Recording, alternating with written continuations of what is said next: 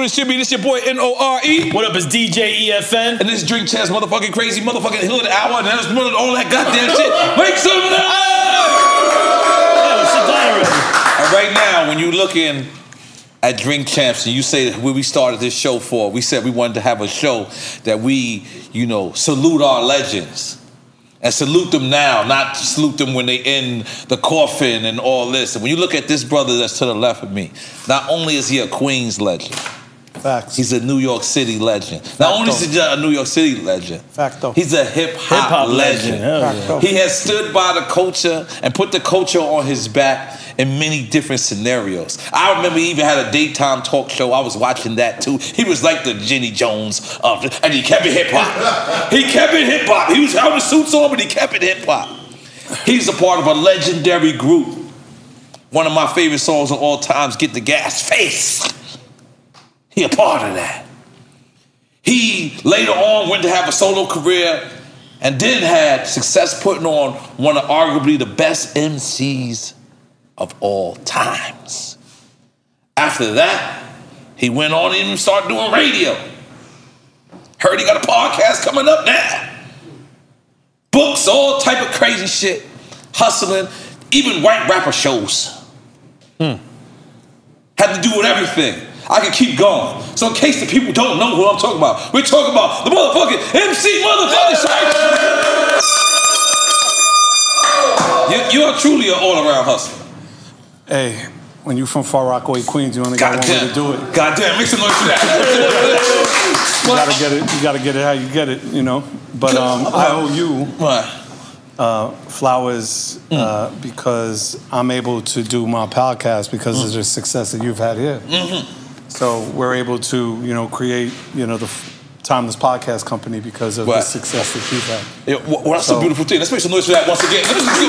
We know you ain't drinking, but the Serch is how we do. Which bottle do you prefer I drink? This is, I'm a champagne guy. I know, and I see that. I think you should go with the rosé. Rosé, everybody picks rosé. Everybody picks rosé. Okay, we're gonna be gold after this. Okay, after we drop the gems, we'll be gold. And after that, the platinum. So let's take it from the beginning, right? The beginning when hip hop first came on the scene. You started out as a third bass. Is that where? No. I was a solo battle MC. Really? Yeah. So when I was coming up. You know, it was just. So you got to imagine taking the A train from Far Rockaway to when I went to high school, Music and Art, on 135th and Convent. That's Manhattan. Okay, yeah.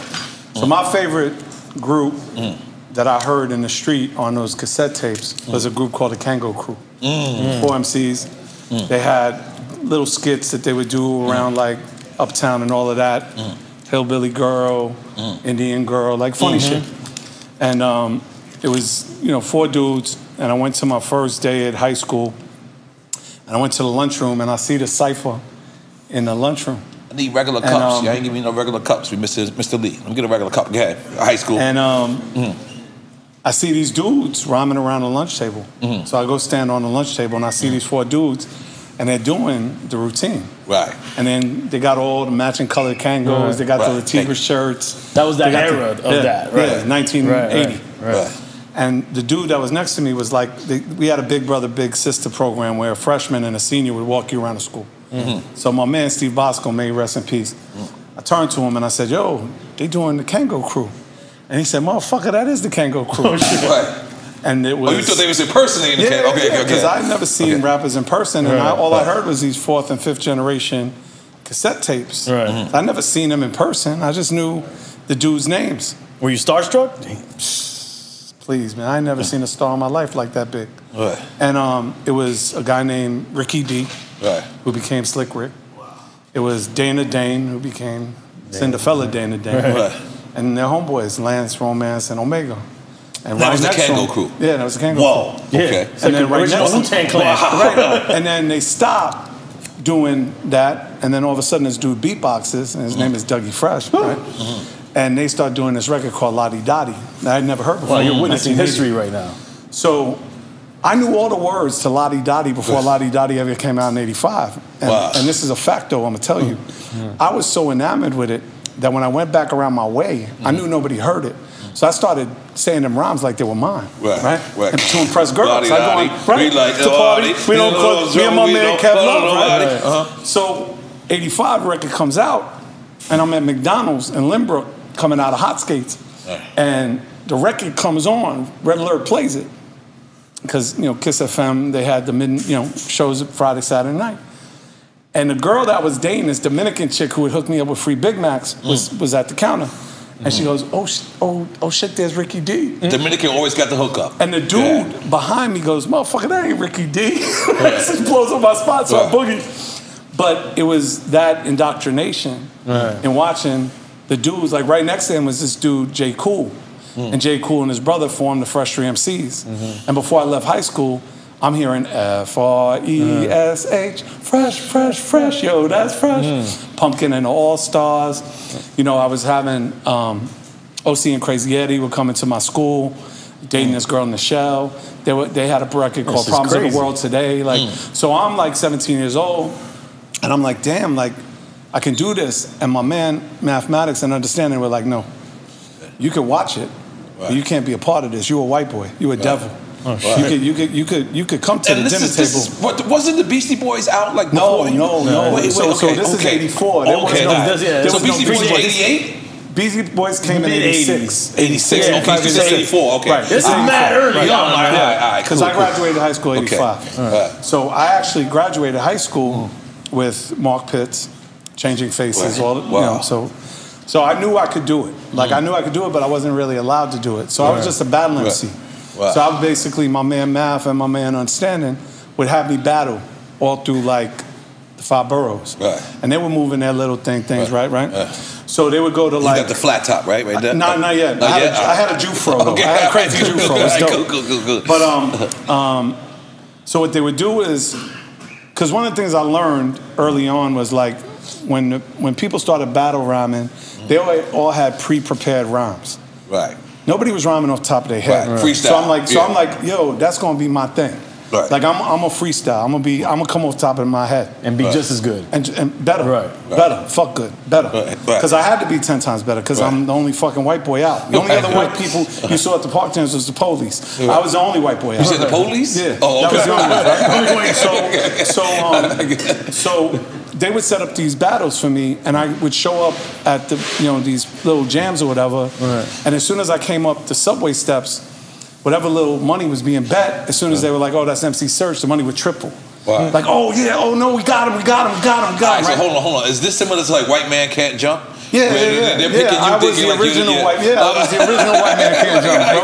So these dudes, White Man can't rap. Right, no, white man can't do shit. Like yo, and I wasn't even a white man. It was the devil. Devil can't do shit. You're not just white. You're the devil. You guys are white devil. Like let's be clear. Like people, let's describe this era. This era is heavily infused by a culture of 5%, so I don't want people to think like that was just it was just at that time. It was at that time. Listen, it was a black art form, and there was no. The only white boy I ever saw rhyme ever was this kid, Lord Scotch, aka Blake, who now writes Keo. Like he was the first white rapper I ever saw. So I would come up the steps, and then the numbers would triple, and they would be like, oh, that's Serch, 100, 200, 300, right? So there'd be the cipher, and these dudes would start beatboxing and rhyming for the dude in the project. So whoever, Vandermeer, Moss, wherever they were from. And they would battle me, but they was all pre-written rhymes. So it was usually always 2 rounds. It never went 3. It was always 2 rounds. So the first round, whatever the dude said to me, it went over my head. I would just break them down head to toe. Go out there. I would just like look at what they were wearing. I would see what they were wearing, and I would clown them. Right. That was my first move. On the freestyle. Off the top of the head. Was there pre-written for you? Were they never? So you're already ahead of them. Right. And not only that, the other thing that was crazy was because I went to a music school. When they tried to do the beatbox, I'd be like, no, I'm gonna go a cappella. And they'd be like, yo, what do you mean you're going to Acapulco? What the fuck are you talking about, right? I'm like, no, I don't need no beat. I don't need acapella, right? So I would rhyme just off the top of my head with no beat. So now, now you got me saying shit about what you're wearing, and now all their boys are like, oh, this is a problem, right? And mind you, I'm by the train, like I'm right by the train, so the battle's happening right by the train. So the second round, the dude is now shook, always shook. And now the second round comes, and now nobody didn't want to lose to the white kid neither, though. Definitely don't want that to happen. But now they want to take the battle because they think they can win. But then in the battle, they're like, wait a minute. But then the other thing, the temperature's going up because now all the stick-up kids are like, whatever he gets, we're gonna get it back anyway, right? So that's the heat. You gotta imagine the temperature's like going up. Right, that's real shit. So so now the second one, whatever he says to me, I'm taking all his words against him. I'm like, oh, you said this, but you should have said this. So now I'm gonna turn around and make it a diss and dismiss everything you just said. And now they're like, oh, you know how that go. You know how that go, right? Oh my God, the devil! Oh my God! So my man Matt, so they would then pass the money to me, and as soon as I got the money, I would dip back to the train before the stick-up happened. So I would hop the train and I was gone. But this one time, getaway already. Right? Yeah, no, we had to get away. And my boys were smart like that. Like they thought about it ahead of time. We were like, this is gonna be a problem, and they weren't gonna fuck with my 2 boys because then they would fuck up the train, right? Like they didn't want the money to stop. So it was what it was. So this one time, I'm laughing, but it's nothing funny. This one time, so this happened like 1984, 85. By 86, 87, I'm a beast. Like I got my 10,000 hours plus another 10, right? We do this one battle. My man Reggie Reg is DJing a party in Brooklyn, and I'm battling this Latin kid, a Spanish kid, right? And I think I might have been zooted at the time. Like I might have been smoking woolers at the time. Woolers, for those who don't know, is weed and dust. Crack, right? Oh, dust. Was it dust? Whoa, yeah, it was dust. All right, let's go. So I was smoking wooler. I think it might have been. I'm not 100% sure. But all I know is I'm on my way to Latin Quarter. So like it's a Friday night. I'm gonna get my money right. I'm gonna go, and my man was DJing in a park jam there anyway. So I'm like, all right, cool. So this this Latin dude, he already has an attitude. And I'm already it's already known that there's this white kid, MC Serch, and he's doing his thing, whatever. So the dude battles me, typical style. He got his written, and I break him. And I mean, I broke him to the point where his own girl is like trying to pass me the math. Like, so his face is now screwed. He got the screw face looking at him. He don't even want to kick a second verse. But he kicks his second verse. And when he kicks his second verse, I could see where his building was and where his mom was. And his mom calls to him in the middle of the verse, like, blah, blah, blah, come. And he pulls out a pack of Newports to smoke a Newport. And I said, yo, it's coincidental that your mom's calling you and you're picking out that Newport because I'm a smoker, and before you say anything else, shh, cállate la boca. Right? And this dude's face got great. Like I've never seen a dude's face get like, right? So now the dip happens. The dip happens. I get the money. I dip, and it was a big collection. It was a lot of money. Go to Latin Quarter, I hang out, Paradise, the whole thing. You must have been 4 at the time, right? 4 or 5. Right? So I go to Latin Quarter, I come back, I'm helping my man. I've never been to the original Latin Quarter. I've been to the one that closed down 5 times after. Yeah. The Dominican spot. Yeah. I went on the one in 96. So, I think the original was on 86. But So I come back, I'm helping my man break down his set. Right. And at the time, and you'll remember this as a DJ, you had these crates. Not even crates. You had the amps. Coffin, the big coffin, amps, but the amp was this everything. big. I had a crown amp. Everything. You had to carry little cars. Sound system. I was carrying a Yugo. Like I was carrying a Yugo, right? Turntables. Everything. Right? So we're breaking down. It's like 5 o'clock in the morning. Yeah. So it's like 4 or 5 o'clock in the morning. It might have been 4 o'clock in the morning. And my man said something to me. I turn my head, I hear pop, and the amp breaks in my hand. And he's like, yo, what the fuck you did? I'm like, what the fuck you mean I did? And I look, and as soon as I look, the dude's cracking back to 25, shoot me a second time. Wow. So I'm like, oh, spot for dip. Bing! Right to the train, gone. And I never bowed in the projects again. Wow. And I realized that I was a beast. Like that, at that moment, the fear and the adrenaline, it manifested into something else. It manifested into the fact that I was a beast. Right. Like if somebody wanted to kill me, they wanted to get rid of you. Right. So let me bounce around a little bit. You worked in Detroit radio, correct? This was way later though. I'm just bouncing around. So being that Detroit radio and Detroit related to Eminem, when you watch 8 Mile, I know I'm bouncing around all over. Yeah, okay, did you look at that and say, man, because that's like, you're describing the first 8 Mile, and you know, and let's big up, because Trick sat in your same position. That's my man. But we didn't know hip hop was acting like that in Detroit. Like we didn't know it like that. We knew it in New York. The hip hop and shop New York and all was of that. really like, I'm talking about from back then. Like New York was really so. Did you look at Eminem's story and say at first, is this like a little some similarities? Similarities. I had met M. No, I met M when he was signed to John Schecter's label, Game Records. So I heard Bad vs. Evil way before I was ever in Detroit. The Infinite LP? Right. So when I heard M... That's before he was signed with Dre? No, way before. Way before. And this before he was down with the kids at Jersey. Way before. That was and his first the Infinite LP, he sounded like Nas and Jay-Z, like a combination. Like I hear people say he sounded AZ-ish. That too. Like he had all those influences at that time. You have to understand, his biggest influence, Marshall's biggest influence was Kane. Like that's his favorite MC. So it makes sense, right? But when I heard Bad vs. Evil, like I call him Marshall. I like that. I know him personally. No. I mean, that's what he goes by. But I mean, we don't know him, Serch. We make some cream. We don't know him, Serch. We gotta call him Eminem over here. All right. That's not true. You can call him Marshall too. But one of the things when I went to Detroit, I called Paul and I called M. Yeah, I see Paul as your man. Right. I was just watching some interviews and searching up on you. When you thought about doing your book, one of your first people you called was Paul. Okay, cool. Well, Paul was heavy as a lawyer, repping a lot of people in New York before M got put on. Correct. A lot of the underground, a lot of the Ruckus era people. And he was also an MC. Wait, he was an MC and he was Raucous lawyer? No, not Raucous, but a lawyer for a lot of those MCs that was on like the Backpack era. A lot of like the guy who designed our logo, Scam. Get out of here. He repped him, and that's how Scam has a song with Eminem. Wow. Okay, Paul, I didn't know that. My bad. I owe you some more respect. All right, my bad. So I called Paul, and I said, look, I'm going to come to Detroit. What do you think? And he's like, do it. He didn't even hesitate. He's like, do it. The city will show you so much love. Right. And M really showed me a lot of love. Because at the time, him and the station I was working at, JLB, didn't see eye to eye.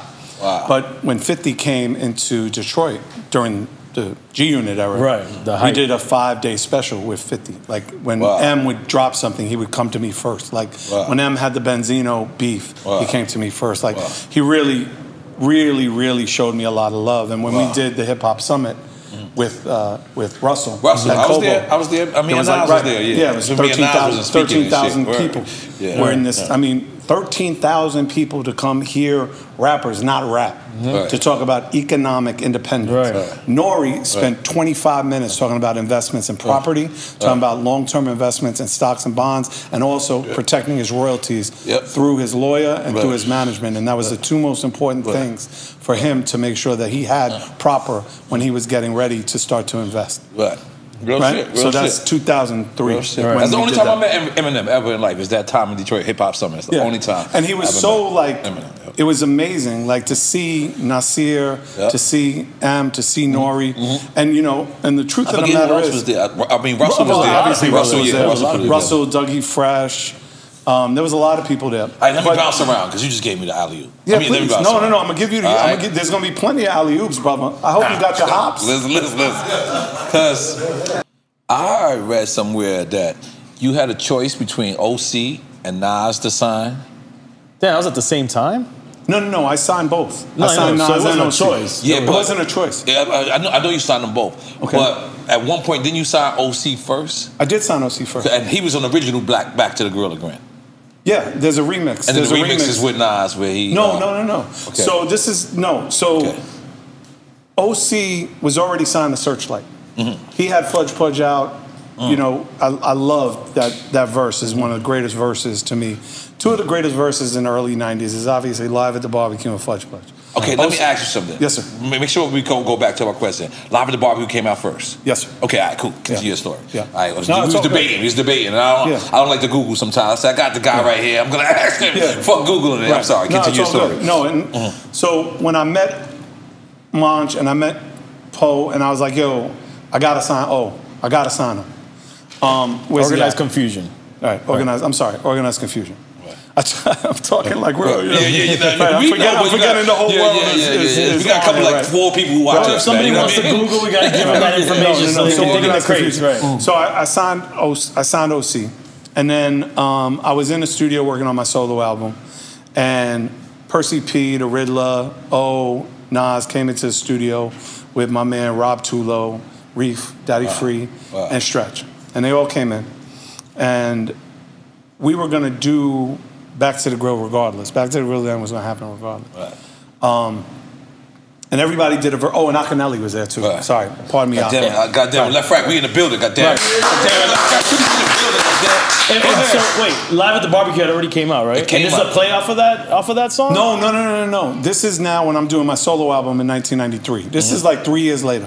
Right. But it's not playing Live at the Barbecue was 90? Is that same as 1990? Okay. I'm saying play off of it because Live at the Barbecue and it's Back to the Grill again. It feels like it's a play off of it. Because we know that's wow. I didn't even think about that. And it's not both times. No. We had a song on our Cactus album called Kick 'Em in the Grill. Yeah. So that's what OC was on, right? No, Kick 'Em in the Grill. No, Kick 'Em in the Grill was Chub Rock. Okay, yeah. That was my Back to the Grill again was from Kick 'Em in the Grill. Got it. Because when we did shows, that was one of the biggest, like when we did Kick 'Em in the Grill on tour, like everybody loved that record. Right. So I was like, fuck it, I'm gonna do Back to the Grill again. But I'm gonna have other people on it. Yeah. And Red Hot Leviton was already my man, he was in the lab anyway.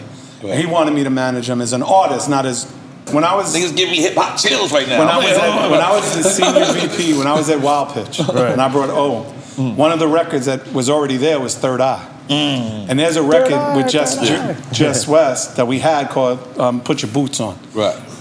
Let me tell you something. I was so fucking happy to be at Wild Pitch because I had OC, I had Just West, I had Kool Keith, I had Large Professor, and I was just about to put out Illmatic. Like, I was about to be the hottest motherfucker in the game. You're going way too fast right now. Yeah, that's crazy. It's like you drinking, you ain't even drinking. So, that's why I don't drink and that's why I don't smoke, because my mind goes. So we go back to the grill, so we're doing Back to the Grill again, right? All those dudes come in, Nas stays behind. Everybody bounces. Ak tells me, he's like, yo, I'm about to sign my deal at Warner Brothers. I'm not sure I can be on this single. I'm going to rhyme anyway, but I'm not sure I can be on it. Percy P and the Riddler, they also said they had deals. They didn't know if they could be on it. Always down with me, so it was going to happen. Right. So Nas stays behind. And when everybody leaves, Nas tells me, like, he got this deal he don't feel right about. And he wanted me to take a look at it. Right. And I said, I can't. I can't. Like, it's legally, I can't do it. I said, but if you sign a Searchlight, I can help you. And he goes, well, what does that mean? I said, it's simple. It's a one-page agreement. You sign a Searchlight. Production deal? Production deal. I'll furnish the album. I said, I won't take any money. I won't take any advance. I'll make sure you get the best deal in the world. And then on your publishing, I won't take any publishing. I'll take a 5% admin fee, which means I'll help the publisher administer your publishing to make sure people don't use your shit in the wrong way. So you're taken care of, and you'll keep all your shit. Right. And there's a one-page agreement. And he goes, all right, I got to think about it. Because he's 17 years old. Like, you know. So he's like, so I was like, oh, he's never coming back. He's not. It's like, even I knew, like, in '93, he's going to be the greatest MC of all time. And you knew this off of one verse? Off of one verse. And that one verse won credit to Live at the Barbecue. Let me put it this way. Okay. When I heard CNN's first album. No, let's take it right here. No, not fuck you. I need you to hear this. I need you to hear this. I need you to hear what you want to I'm going to say what I'm going to say, but I need you to hear this. When I heard the War Report, and I got a call from Neil Levine to work, I did it for free. I worked that record for free. We'll give you your flowers. We'll give you your flowers. This story is too crazy. Hold on. So the next day, let's go back. So the next day, I'm in the studio working on Back to the Grill again. Okay. Nas shows up with Jungle, his brother. Yes, that's right. They throw 4 blunts on the table, and he says, "Explain this to me." So I said, "This is how it's going to work. This is how it goes down. I'm going to shop your deal. I'm going to go back to those guys. I'm going to make sure that they do the right thing if that's where you want to be. But if they don't get to the right Faith. This is before Faith. This is Stretch Armstrong this is where I needed and Rob and Reef at Big B, who offered him the deal first. That's the deal he felt funny about. I ain't know this. At Big B. Yeah, I ain't gonna lie. Right? I ain't gonna lie. You schooling me right now. That's why I knew to get you. Stay right here. Go ahead. I'm not moving. I got my seatbelts on. Just to get the... Because I ain't gonna lie. I don't think I ever heard this. But who's at Big Beat at the time? Just to understand that era. He said Stretch and Bobby, you said? Or Stretch? No, but those are Stretch and Reef. Reef. Okay, that wound up at Shade 4. And Craig Kalman was the head of Big Beat. It was his label. So he's not at Atlantic. He's not at Warner, Craig Kalman, at this time. It's part of the Atlantic system. Okay, go ahead. But he's got his own imprint. Okay. He put out the Double X Posse. He was putting out the Artifacts with Reef, who had signed those groups. And they were going to sign Nas. Okay. So we just get to smoking and chilling. Okay. And then he says, you know what? I'm going to fuck with you. He signs the paper. The next day, I go to Reef and Stretch. And I said, guys, the deal you offered him is the same deal that I signed in 1988. It's not a good deal. He's the greatest MC of all time. You don't even need to hear anything else, right? And Reef and Stretch felt some type of way about it. And I understand that. They're like, yo, why are you getting involved? And I said, look, he asked me for my help. When you guys left, he asked me for my help. I saw the deal.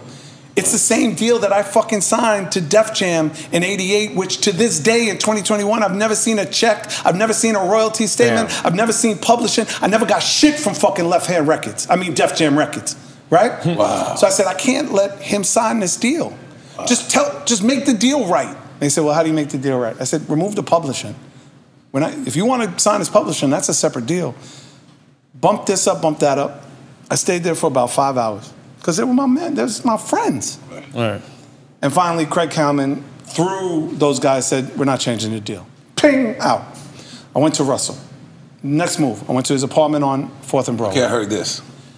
Russell says to me, he sounds like G-Rap, and G-Rap don't sell no records, so I'm not interested. Oh, shit. Cool, gone.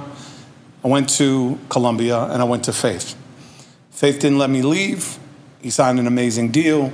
And then once I left that deal, I went to Zomba Publishing because I had a great relationship with Richard Blackstone, who was the head. And Zomba is, just correct me if I'm wrong, isn't that Jive? It's Jive, right. So Jive is the record label, Zomba is the publishing. Zomba's the publishing company like Warner Chapel. Yes, sir. Okay, continue. So I know my shit sometimes. So I went to them and they said, how many songs are you going to have on the album? I said, probably 12, right? He said, well, you know he's only going to get paid on 10. I said, okay, fine. But that was standard 10 to back 12, then. right? That was standard. They gave me a check for Nas. I went to the 40 side. 40 side Burden? One thing Nas said to me, I said, what do you want? He said, all I want is to get my mother out the projects. He said, if you can help me get my mother out the projects, we good. I went to see him with 2 checks for $300,000. I said, move your mother out the projects. Wow. And Illmatic was born from that day. Yeah, make some noise for that. But it wasn't like Illmatic just performed after that. All right, so boom. And one more noise made the Library of Congress. Yeah, right. Yes, okay. All right, so now you get the check, right? You guys get the check. All right. Now, how does the actual making of Illmatic start? Because when we Google you, they credit you for executive producer Illmatic, and it was written. Correct. All right, so let's just stay on Illmatic. Yeah. So it was really simple. My role was really simple. Make everything easy for Nas. I obviously I could not help him make a record. Like that's fucking ridiculous. Right? It's like a blind man helping Picasso. It wasn't gonna happen. So all I know I could do really is never heard that type just of analogy, and I like it. I'm still an MC. Don't get it fucked up. He got bars. Still got bars. So my job was simple. Whatever the producers made, I made sure the samples were cleared. Period. Okay, Serch, I just want to stop you for 1 second. Yes, but that's important what he just said. You know, when I say, I say, like, a lot of times I say, Pharrell came to me and I just knew this guy was going to be the next guy. I just knew it. And it's easy for me to say, but I want you to really break it down for people who will never actually visualize that actual time era. Because Russell said something to you that's very vital to this conversation. Okay. Is at that time, lyrics were you were the dopest guy, but you might not necessarily be the richest guy. So how does this process start of this Illmatic and what role was you playing at that? Okay. Yeah, so one thing I tell young artists all the time is that the most important part of the journey when you sign a contract isn't the advance. It's how many points you get from your record. Nas's first album, he had the same points as Billy Joel. Wow. And Billy Joel had been an artist for 20 years. Wow. Because I wanted to make sure that he was protected. Wow. I also made sure that the recording budget was really low. Right. So he wouldn't have any recoupment. Right. But I also knew... For people that don't know that, meaning he wouldn't owe a lot. Before he sees money off the album, they have to recoup everything spent on the album. And you said it was important for you to get all the samples cleared, which in that era, people were still not clearing a lot of samples, which was ruining their careers as well. Why I've never seen a check from a third base record. Because back then, when you sampled, they would take 100% of your publishing. They didn't care if you was even paying them, or was it like that? Well, if you didn't clear it, they could do whatever they want when they come back in court. No, that's what they're doing now. That's what these young motherfuckers is doing now. Like, they just sampling this shit, get in court, and just say, hey, just take this shit. But back then, they were at least trying to clear the sample. Well, we tried. But with us, it was different. With us, it was, and when I say us, it was a team. It was my man, Serch, a.k.a. Mark Pearson. I got to give him his flowers, because I don't think he gets enough recognition. He was my GM at Searchlight. Okay. I mean, so, like, Mark ran day to day. So, Nas was never signed to Wild Pitch. It was Searchlight? He was signed to Searchlight Columbia. Okay, continue. But for all intent and purpose, it was Columbia. Okay. We were just the production company. Okay. So if you see the first print, it says executive producer Faith Newman, MC Serch. There's a little Searchlight production logo on the bottom. Okay. But it wasn't our label. All right. So I wanted to make sure all the samples were cleared. So anytime Primo did a record, anytime any of the other producers did a record, I said, give me all the sample clearance information. Cleared all the samples, got it all done, all under budget. Everything was done. When the album came out April 23rd, that first week we did 165,000 albums, week one. Nas was a millionaire week one. He's never had an unrecouped week in his fucking career. Ever. That's unheard of. That's unheard of. Now the other side of that, the unfortunate side is OC, which is a story I've never told. Okay, we need to hear this. That's why I asked you. That's like, it was like OC and Nas was almost like, some would argue that even at one point, OC was the go-to guy. That's why I asked you. It felt like you signed OC first, but you had... No. I did sign OC first, and I got him his deal when I went to Wild Pitch. Okay, so now let's take it from where you just said. You said so, the OC so with side. OC, when we signed OC to Wild Pitch, Wild Pitch was going through EMI, right? I was no longer going to make records with Third Base. I'd already put out my independent record, not solo record, solo record with Def Jam. My wife and I were going to have our first child. And Third Base was on CBS, right? It was on Def Jam, Sony, Def Jam, CBS, whatever. But it was Def Jam. Okay. So I did my solo record. It did okay. We did about 400,000 copies. We had two #1 records. It was okay. It wasn't terrible. It was okay. Wow. But I took a lot of money off the table on that deal because I never got shit from Russell before. So I wanted to make sure I caked off, right? So when I made the decision to go to Wild Pitch, I said, I got to bring O with me. So my deal with Wild Pitch was, I'm going to have O with me, and we're going to make his first album. O, with Nas knew what he wanted, he did what he did, and it was done. There was some, there was some really cool moments during that time, like me driving him to Mount Vernon 40 times to go get 100 tracks from Pete, and they finally settled on that. But for the most part, like with Q-Tip, it was one and done. Primo was one. It was really just simple. It was simple. LES, it was in his backyard, like whatever they did, it was all of that. And it was easy. With OC would bring me track after track after track, and I'd be like, nope. Because for me, as a guy who loves hip hop and had the real privilege, I say it as a privilege. Like I was the Forrest Gump of hip hop at one point. Like anything that ever happened from like 1985 to whatever, I was there. I was there when Scholar Rock died. I was there when KRS and Melly Mel battled in Latin Quarter. I was there at every juncture I was there when Public Enemy got booed off the stage at Latin Quarter, and a year later came back with Rebel Without a Pause. I was there. I like witnessed in a it. Film. You know what I'm saying? I was there. I was there when G-Rap told me there was a kid in Left Rack, a.k.a. Iraq. Him and his man were coming together with a group. I was there because he lived around the corner and he had an artist named White Boy. Oh, yes, he did. Yes, he did. Right? So I was just the Forrest Gump of hip hop. I was everywhere, right? So with O, he'd make song after song after song, and I'd say, no, we're not ready. It's not ready. You're not ready. It's not ready. And it got to a point where we almost, like, on a regular basis, we would almost get to fisticuffs on the roof of Wild Pitch, where I thought every time, like, I might get thrown off the roof or he might get thrown off the roof. But I said, please, oh, just trust me. Trust me. When you make the right record, we'll know, and everything else will happen. Please believe me. I'm in my office. O comes in, he's dead silent. And he pushes me out of the way and I'm like, oh, here we go. And I said, oh, and he said, and he pressed the DAT player, and he put in a DAT. Time lyrics is hardcore. And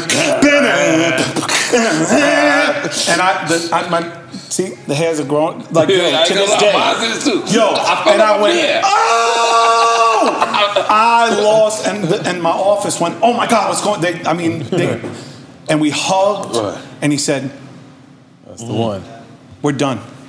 And 2 weeks later, Word Life was done. 2 weeks, everything came. When that no main topic, everything. What year was that record when that 94. record dropped? Yo, let me tell you something. I don't know where I'm at in the world, but that was hip hop, bro. When that... I got a call from Flex at the Tunnel. I'm in bed with my wife and my newborn. If you look at the OC album, Word Life, on the bottom left corner, there's a baby in a bassinet with light shining on it. That's my daughter. Wow. That's my oldest daughter. Wow. I get a call at midnight. It's Flex from the Tunnel. Come now. And my wife's like, you ain't going nowhere. I'm like, Flex just called me to the Tunnel. I'm gone. Like, I said, I love you, honey. You and I we will work on our relationship in the morning. But I'm gone. And I boogied. I boogied to the Tunnel. And from my house to the Tunnel was like 23 minutes. I got there in 17. By the grace of the Most High, there was parking right on the block. I scoot up, I cut through the line, Jessica lets me through. I get to the DJ booth, he gives me a hug, he goes, watch. Whatever he was playing took off. Vicka, Vicka, Vicka, Vicka, and the whole crowd, oh! Their Time's Limited, the Hard Rocks too, rap! And Baby Chris, may he rest in peace, grabs me, he goes, I need to manage OC. Right? At that time, there was this was the parallel. There was Baby Chris, may he rest in peace, and he had Violator, so he had Def Jam. There was Puff with Big and Craig, and there was me with Nas and OC. And that was the trifecta in New York. That was the trilogy. Who you said Chris had? Chris had Violator. So he had Busta, and he had so Scenario. He had Tribe. He had Native Tongue, basically. Whatever. Basically. Okay. But he was the go-to manager. Puff was the go-to producer. And I was the go-to executive production company. And that's what we were, right? And that's how we kind of had this thing. The problem was I had O signed to the wrong label. And the other problem was I was a 24-year-old who didn't know shit about being an executive.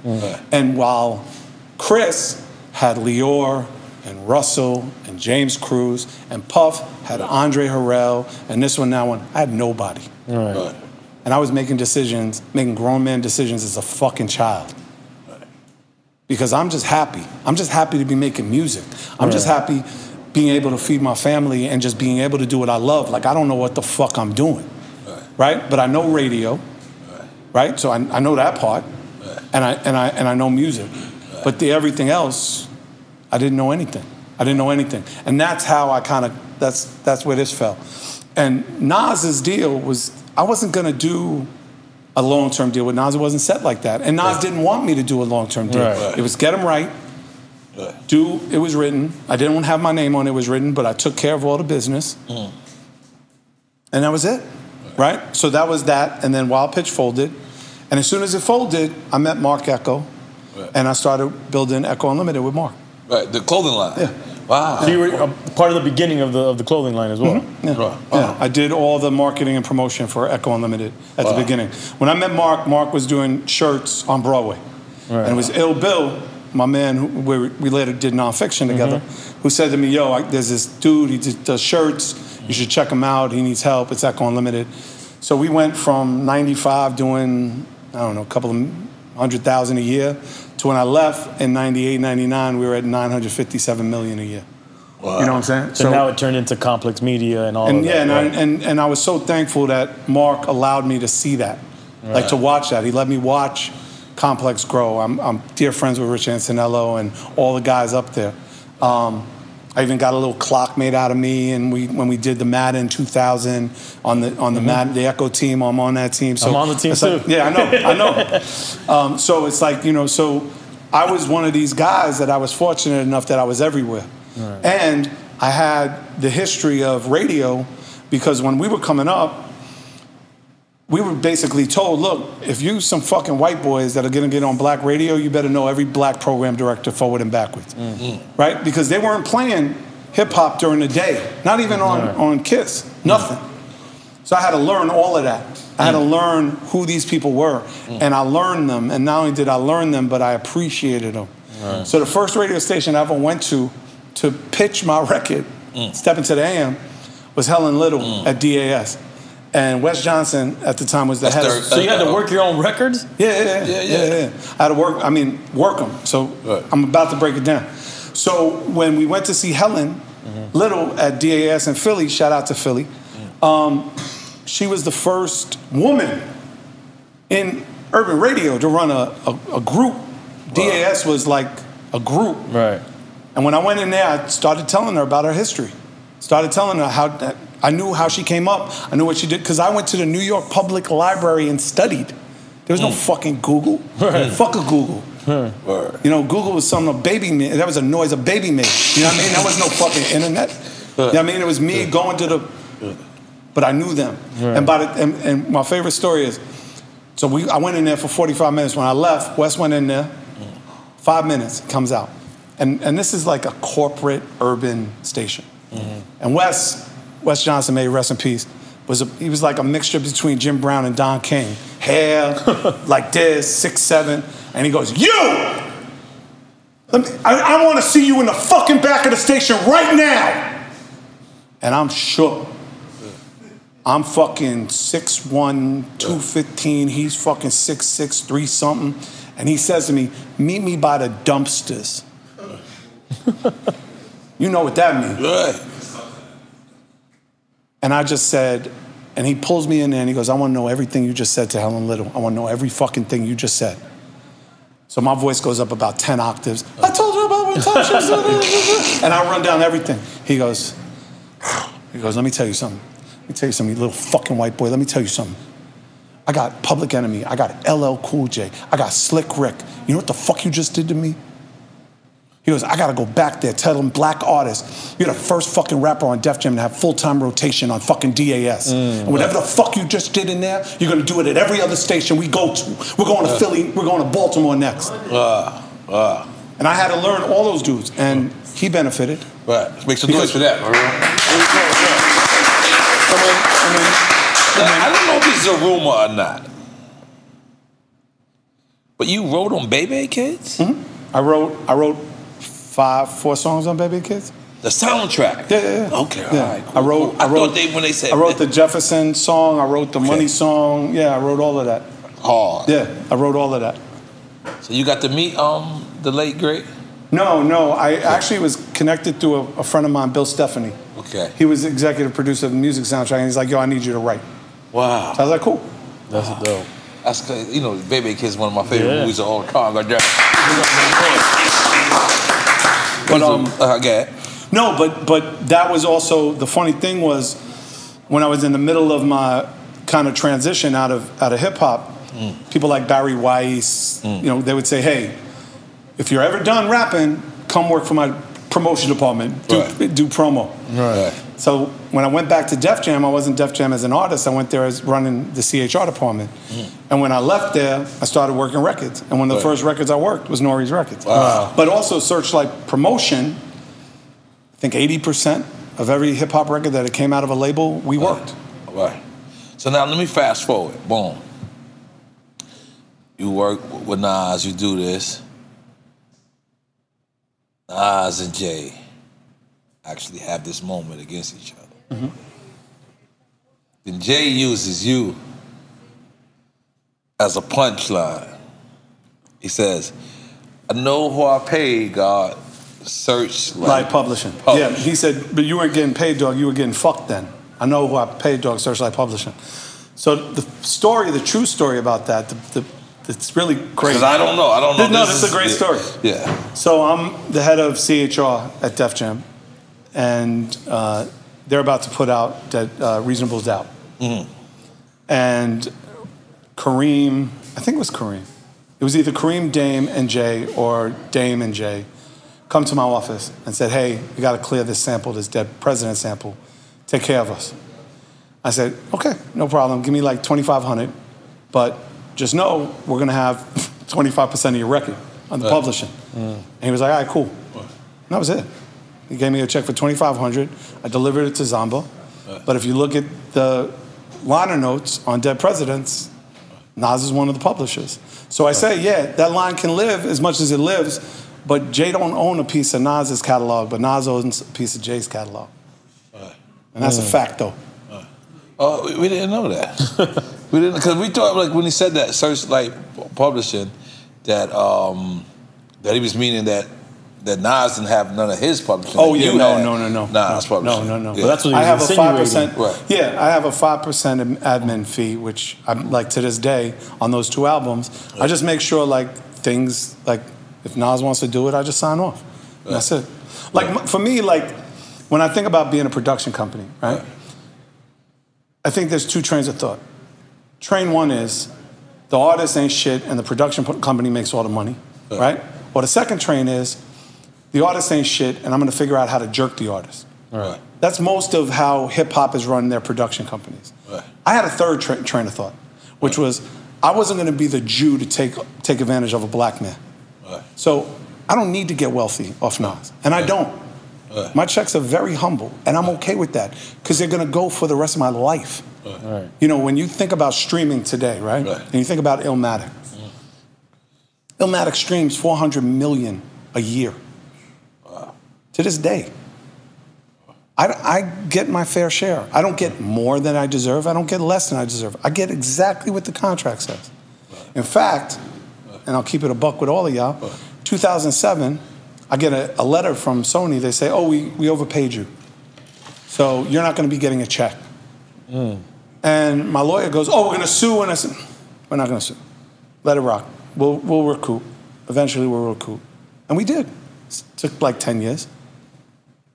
Because I don't give a fuck. What was the basis of them saying they overpaid you? They said that the artist royalty that I got paid was congruent with what Nas was supposed to get paid. So I essentially got Nas royalties, but Nas didn't, it wasn't minused off Nas's share. Right. They basically paid like, it was like double dipping. Right. So they paid me exactly what they were paying Nas.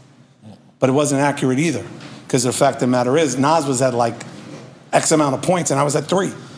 So that was the only correction we told them. And after they made that correction, they fixed it, we kept it moving. It was done, one and done.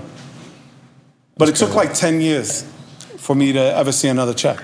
And again, I'm okay with that, because to me, the ability to earn isn't about one thing, right? I learned a long time ago, it's not the strong who survives, it's the flexible, right? So I would much rather fight Mike Tyson than a Yogi.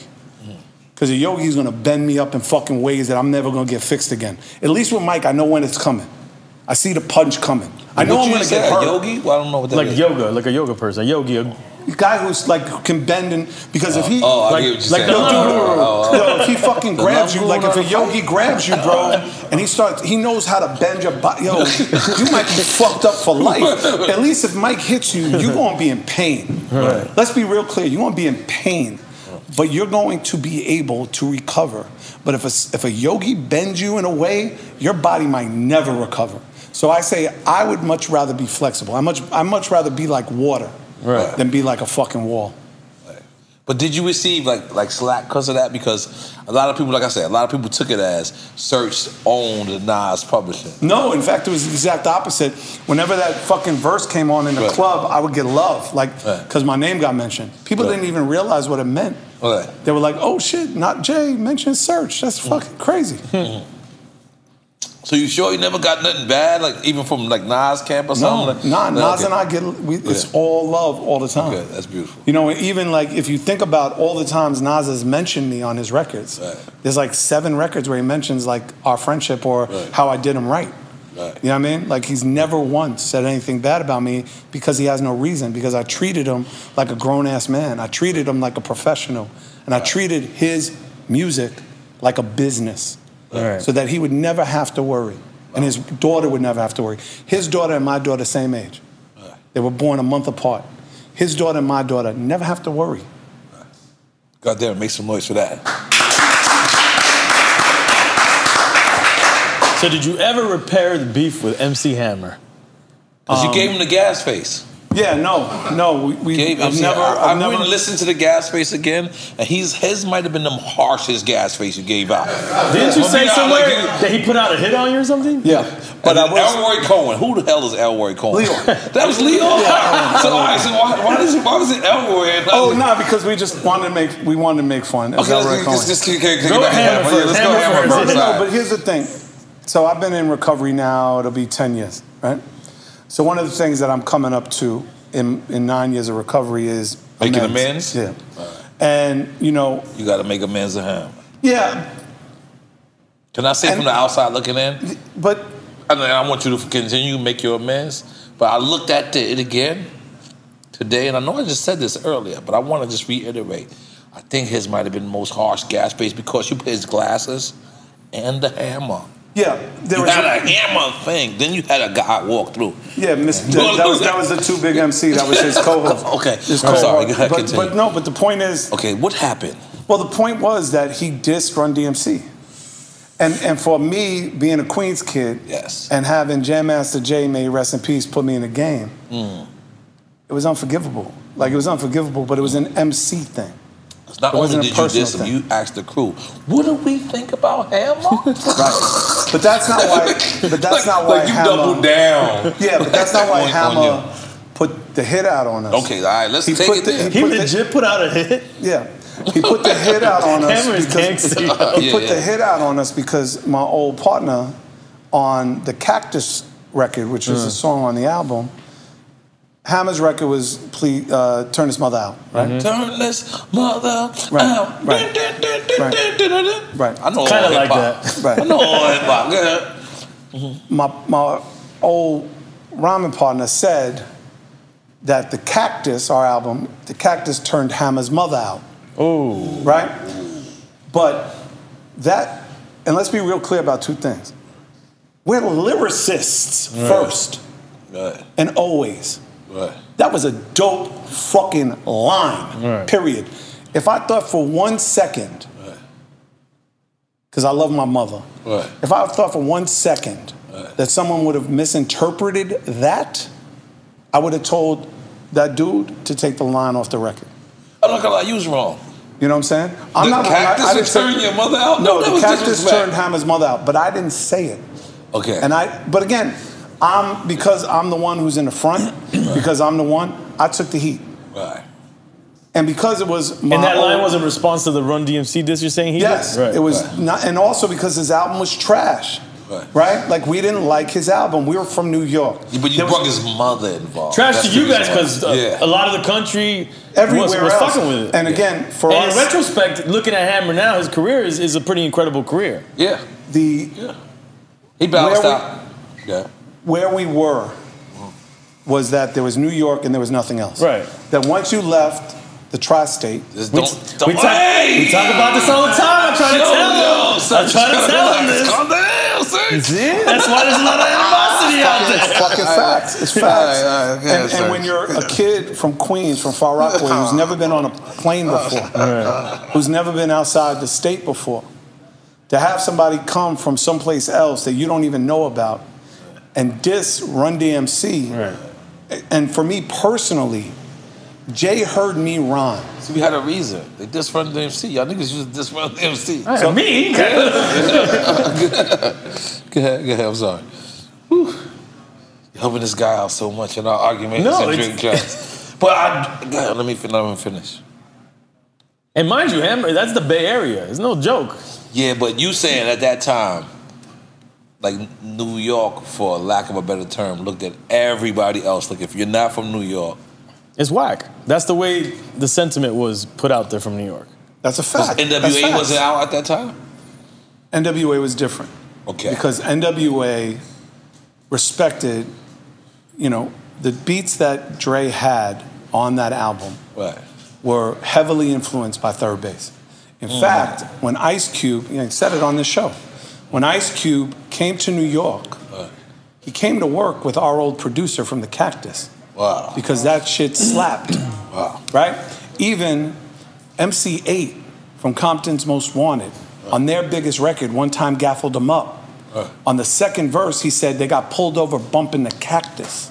Wow. You know what I'm saying? So it was different. And also their message. That first album, let me just finish. Went further than a lot of artists in New York. But their message was different. Right. Because we were about fuck the police. We were about the dope man. We were about that. We weren't about Dre saying some drop science, we drop English. We weren't about that. But we were about everything else. And they respected the production. And Cube respected what we did. Right? So LA was different. And it's Ice-T. It's different. It was just cut different. The hip hop that Hammer was doing at the time was not indicative of what we thought was real hip hop. Native Tongues, NWA, Queen Latifah, Eric B. and Rakim. It wasn't, right? So if I would have thought... It was a reflection of like Vanilla Ice type of thing. Yeah, well, it was worse. He put on Vanilla Ice. It was worse. It was worse than Vanilla Ice. It was worse. MC Hammer put on Vanilla Ice? Yeah, Vanilla Ice went on tour with Hammer. Yeah, but Vanilla Ice was worse than Hammer. Yeah, because at least Hammer's black. Right. But Hammer, he came from an authentic place, Hammer. Whether you like it or not, that's subjective. Right. We're going to let Serch answer No, this. No. He's absolutely right. But the point was, the music wasn't where we were. In our hearts and in our minds, it wasn't where we were. And it pissed me off that I would listen to New York radio and not hear De La, and not hear Tribe, but I'd hear MC Hammer and Vanilla Ice. It's fucking crazy. That's why we made Pop Goes the Weasel. Because it's fucking crazy. Are you and Vanilla Ice, you have a clash in real life? I mean, no, I've never met the dude. But the point is... So white on white crime does not happen. It happens all the time. Every fucking mass shooting in this country is white on white crime. Like, let's be clear. No, white on white rap didn't happen. No, white on white rap, no. Y'all and the Beastie Boys never clashed. No, we did. Okay, let's get to it. We had white on white crime. I'm so surprised you don't know this shit. It's not about me knowing. You know what I mean? Come on, baby. You know what I mean? No, so me and Mike D clashed early on, before the Cactus album came out. I actually talked about this in the Beastie Boy book. We clashed because I went to Mike D's house and I asked him about this is Lower East Side. Yeah, this was. I feel like it's this is on Barrow Street. Okay. When Russell moved on Barrow Street. Okay. So I went over to Mike's house and I said, I need some help. Russell's, shelving our record. We damn near finished, and they had already left to go to Capitol. And he was giving me great advice. Like, he was like, yo, you got to do this. You got to make sure this, and this. I was like, cool, thanks. They already stars. This after No Sleep 2 Brooklyn. This is already, okay. 5 million out the gate. Right, this solidified. And as I'm leaving the crib, he starts throwing shit at me, like laughing, like sponge things and he's laughing. So I'm like, he's physically throwing shit at you? He's like throwing fucking coasters at me, right? Like, he's like, later. And I'm like, all right, you're a fucking dust head, right? Like, what the fuck you doing, right? Like, whatever, right? But then later, like 6 months later, Spin Magazine did a piece on Paul's Boutique. And we had already dropped Step Into the AM and Gasface was already a heat bubble. And they asked him, what do you think about third base?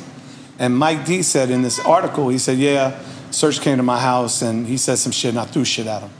And I'm like, oh, this motherfucker is about to fucking get it. So then we went back in, we did Sons of Third Base. That's the first cut on the Cactus album, because we wanted to let it known, like, yo, we're the motherfuckers. Like, if you're gonna like white people in hip hop, like some motherfuckers that are from the block. Right. Like, really like some dudes that are really for real. Like, fuck with Alcatraz for real. Right. You know what I mean? Because that's what we call Far Rockaway, because there was only one way on and one way off. Right? So the impetus of that battle, that beef, was that. And since then we got cool. Like, I made peace with Yav before he died. Like, I had him on my syndicated radio show. Like, me and Mike are cool. And I did their book, and it's all love. But at the time, we felt like we had to be like the knights. Like, we had to be the white knight of hip hop. We had to save the culture, right? Because we felt like nobody's helping, blah, blah, blah, get on the radio. He was like a black guy. You know what I'm saying? It's black. This had to be a white guy who invented that. He was like, black guys bad, love bad guys with black. Must have been a white guy that started all that. Make the gas face for those little white lies, right? So when we did Pop Goes the Weasel, it was a simple philosophy for us. We're going to take a huge fucking pop record, fucking Sledgehammer, and we're going to fucking diss pop radio, and we're going to diss everything they do. So if the record blows up and we go to pop radio, we can go in there and be like, yo, why aren't you playing this? Why aren't you playing that?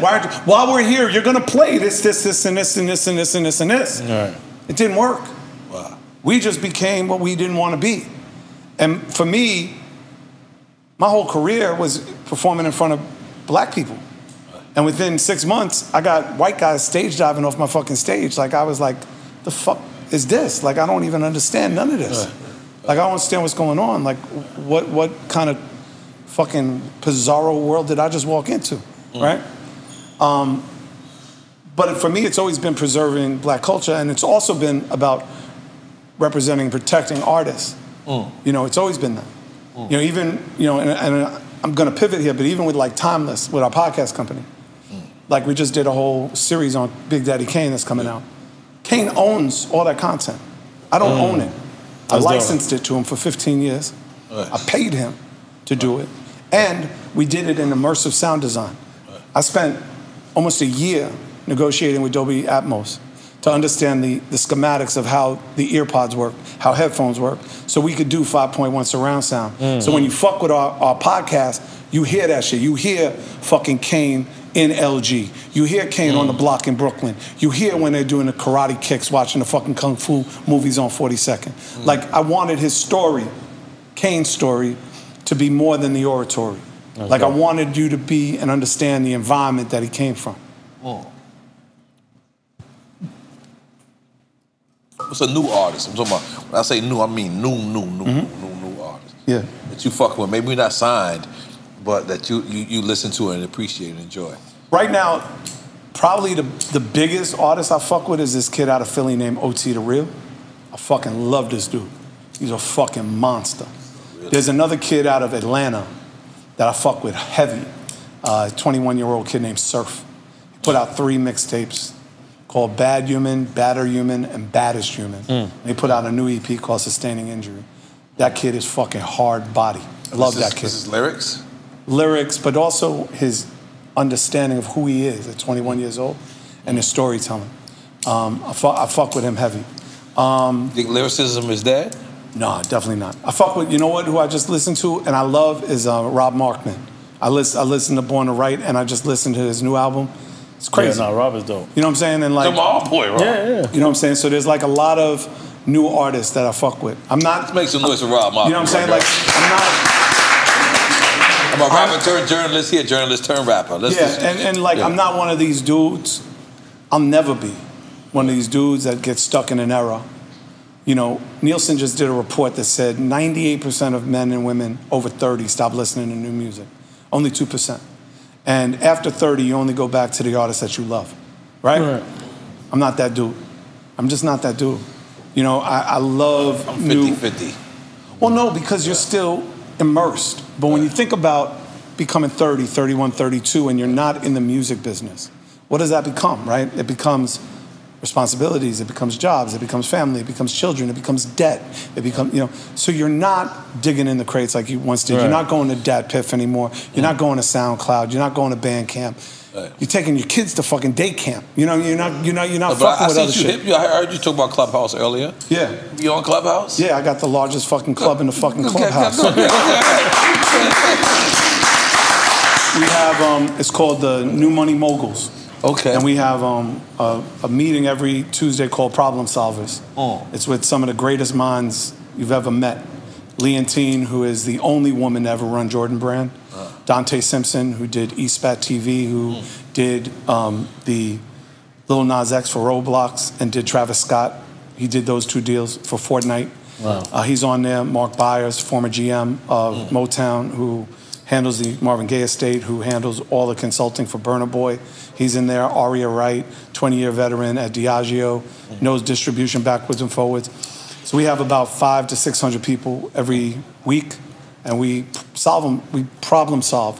What I'm tired of in Clubhouse, and I see this all the time, is people want to talk, but they don't want to do shit. Everybody's an expert. But it's okay to be an expert. But be an expert and help. Like, I break down my life to this point like this. In my 20s, my 30s, my 40s, and now my 50s, all I do is learn. I continue to learn. My 20s, all I did was learn. I didn't earn. I didn't do anything else. I learned. I just studied, learned, studied, learned. 30s, I learned, I earned, but I churned.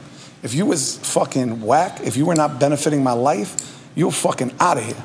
Right. You'd get the Christmas card, and you'd get the Hanukkah card, and you'd get the New Year's, but you're done. 40s, I was learn, churn, and earn. I made more money in my 40s than I ever did my whole life. But now in my 50s, I churn, I learn, I earn, and I return. So problem solving is about, you got a business? What's your business situation? Oh, this is your business situation? Oh, well, that person's right here. He's in this room. Give him back. Bring him up. Right. Bring him up.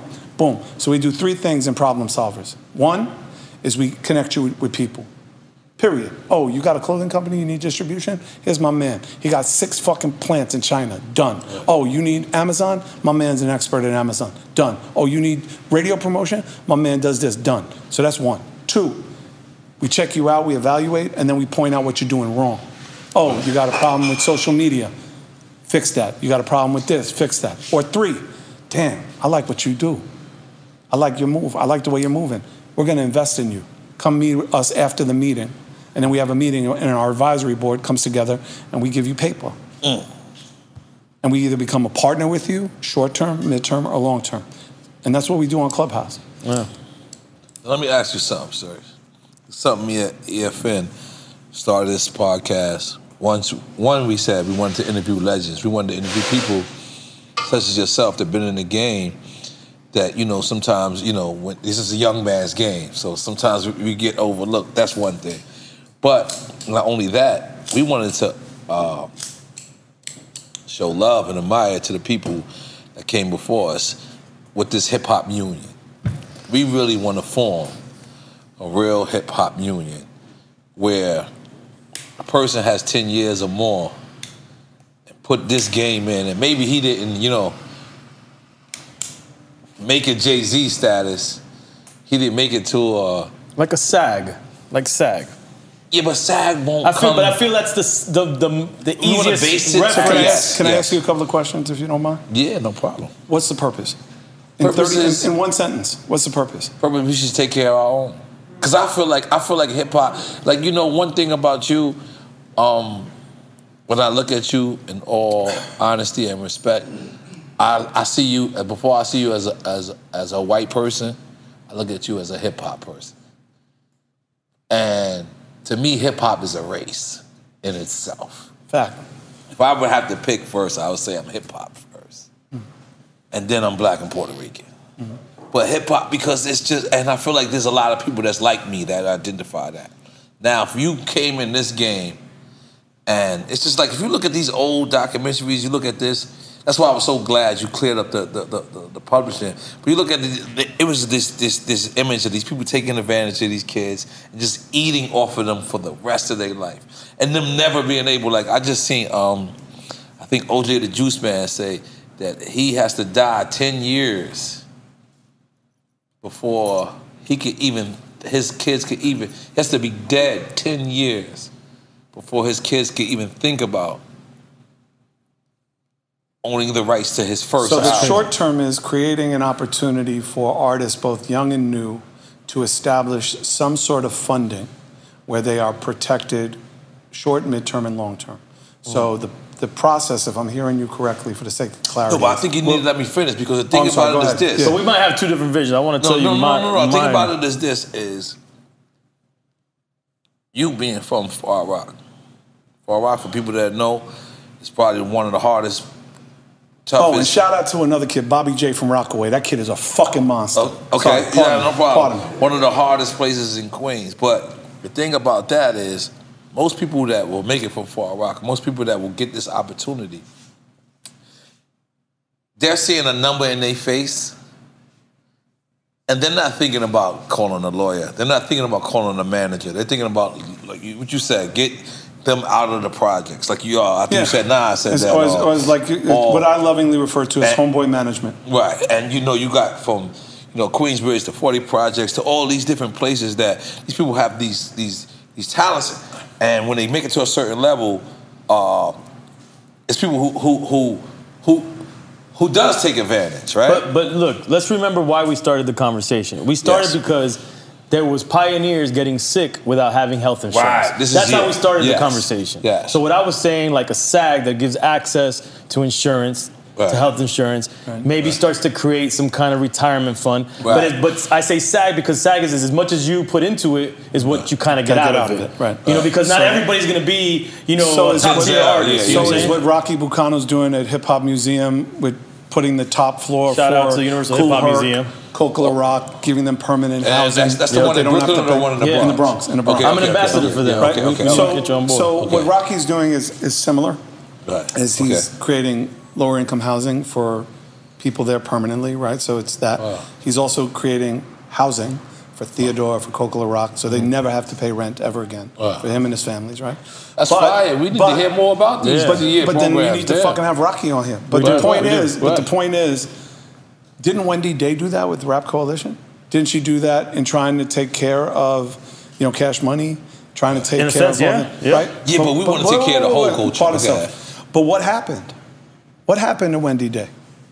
What happened? She definitely got sidelined. Right. Not only get sidelined, she got silenced, and then the people that were supposed to take care of her didn't take care of her. Right? So a union only works if the people that are buying into the union continue to support the union. Right? So the reason why SAG-AFTRA works is, you can be in the union, it costs you $100,000. Right? So it's counting for the masses to be exactly that's like back in back in the days, the unions in the cement industry didn't work. But there's a couple of my people that I know that's from, you know, a certain area. They came and they made these union work. Right. To make you know what I mean? Make these union work. And here's the other part of it. But and I don't like to say but. The other part of it that is the vital part of it, right, is that if you take an artist like Jay-Z, and he said, I'm charging motherfuckers for what they did to the Cold Crush, right? Right. That line is only as powerful as what he actually gives back to the Cold Crush, right?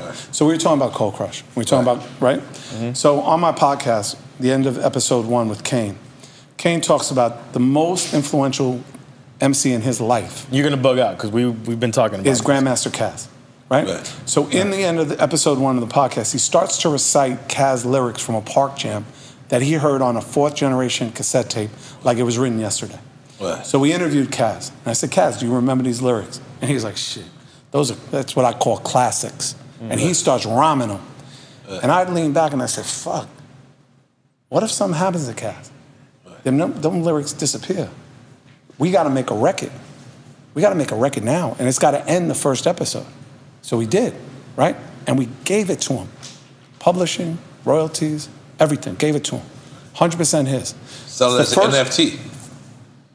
What the fuck he just said. And so May 9th, NFT auction for that record. So that's the union.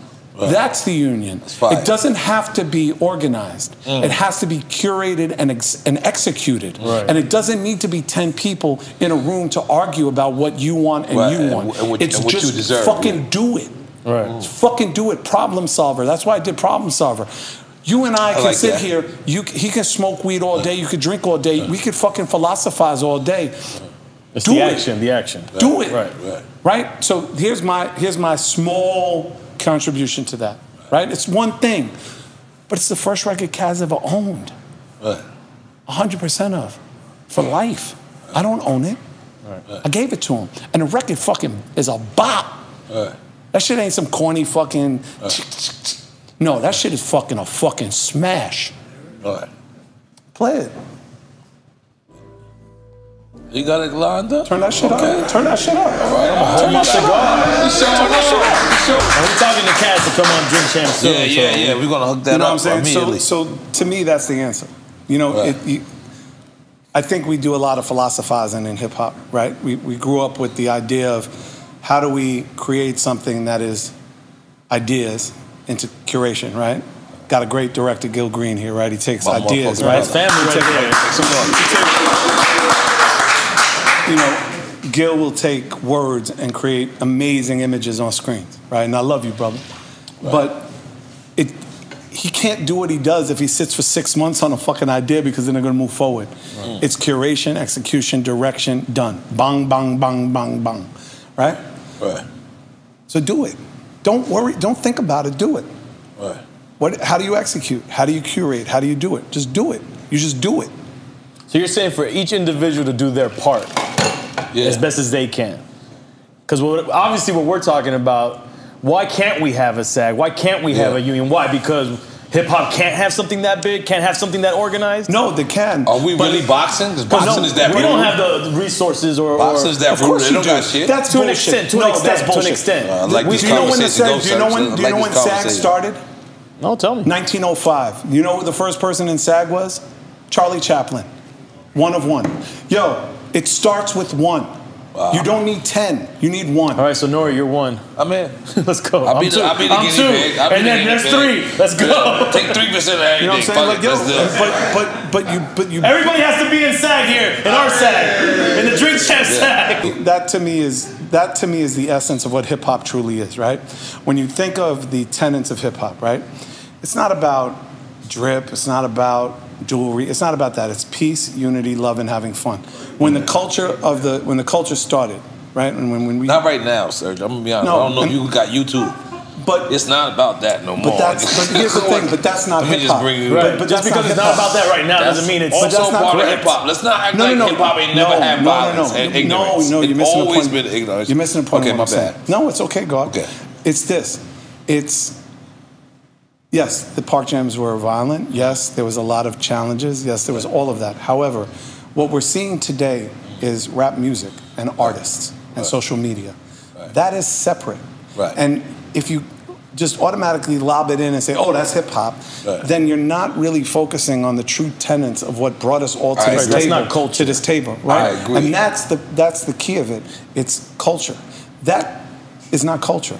that is a reaction and a part of who they are and where they live and what they experience and who they were around. 1,000,000% agree with you, but the thing about it is, the same way somebody in Far Rockaway, Queens, and what's the Edgemere? What is it? Edgemere Projects, Hamill, Redfern. Shout out to Redfern Projects. And Redfern can film. It's the same person a kid in Fort Greene can film, but it's the same place a person in Tacoma, Washington, Seattle, Washington can film the same thing. Have a couple of people around them that can actually blow up from their own house. Okay. There's no OGs involved with this. There's nobody helping this kid out, and this kid continue to make it. He's no way, shape, form, or fashion listening to us. And that's eventually. I don't agree to that. But here's the thing. I agree with him to an extent. I don't agree with that. So listen. Wait. It's your show. No. What part did you don't agree? I feel the disconnect happened. There was a disconnect that OGs stopped being OGs. I said this a long time. I've said this plenty of times. Yeah. Of course, they're not going to look up to OGs anymore because what's there to look up to? Right, but if a kid, this is what I'm trying to say. I think you misunderstood my point, like how you just said to me. What I'm saying is, right now, we used to have to go to a wild pitch. We have to go to That's industry. Yeah, that's gatekeepers. That's different stuff. And they still have to do that. If they want to get a big bag, they want to do that. And here's the bottom line: there's kids on SoundCloud that don't got no A&R, and there's a record label that's out there that's willing to pay him and say, "Fuck it. We'll give you everything, just keep doing what the fuck you doing," because record labels don't know what the fuck they doing. Right. Back then, it was artist curation. There was artist development. You actually tried to, at least.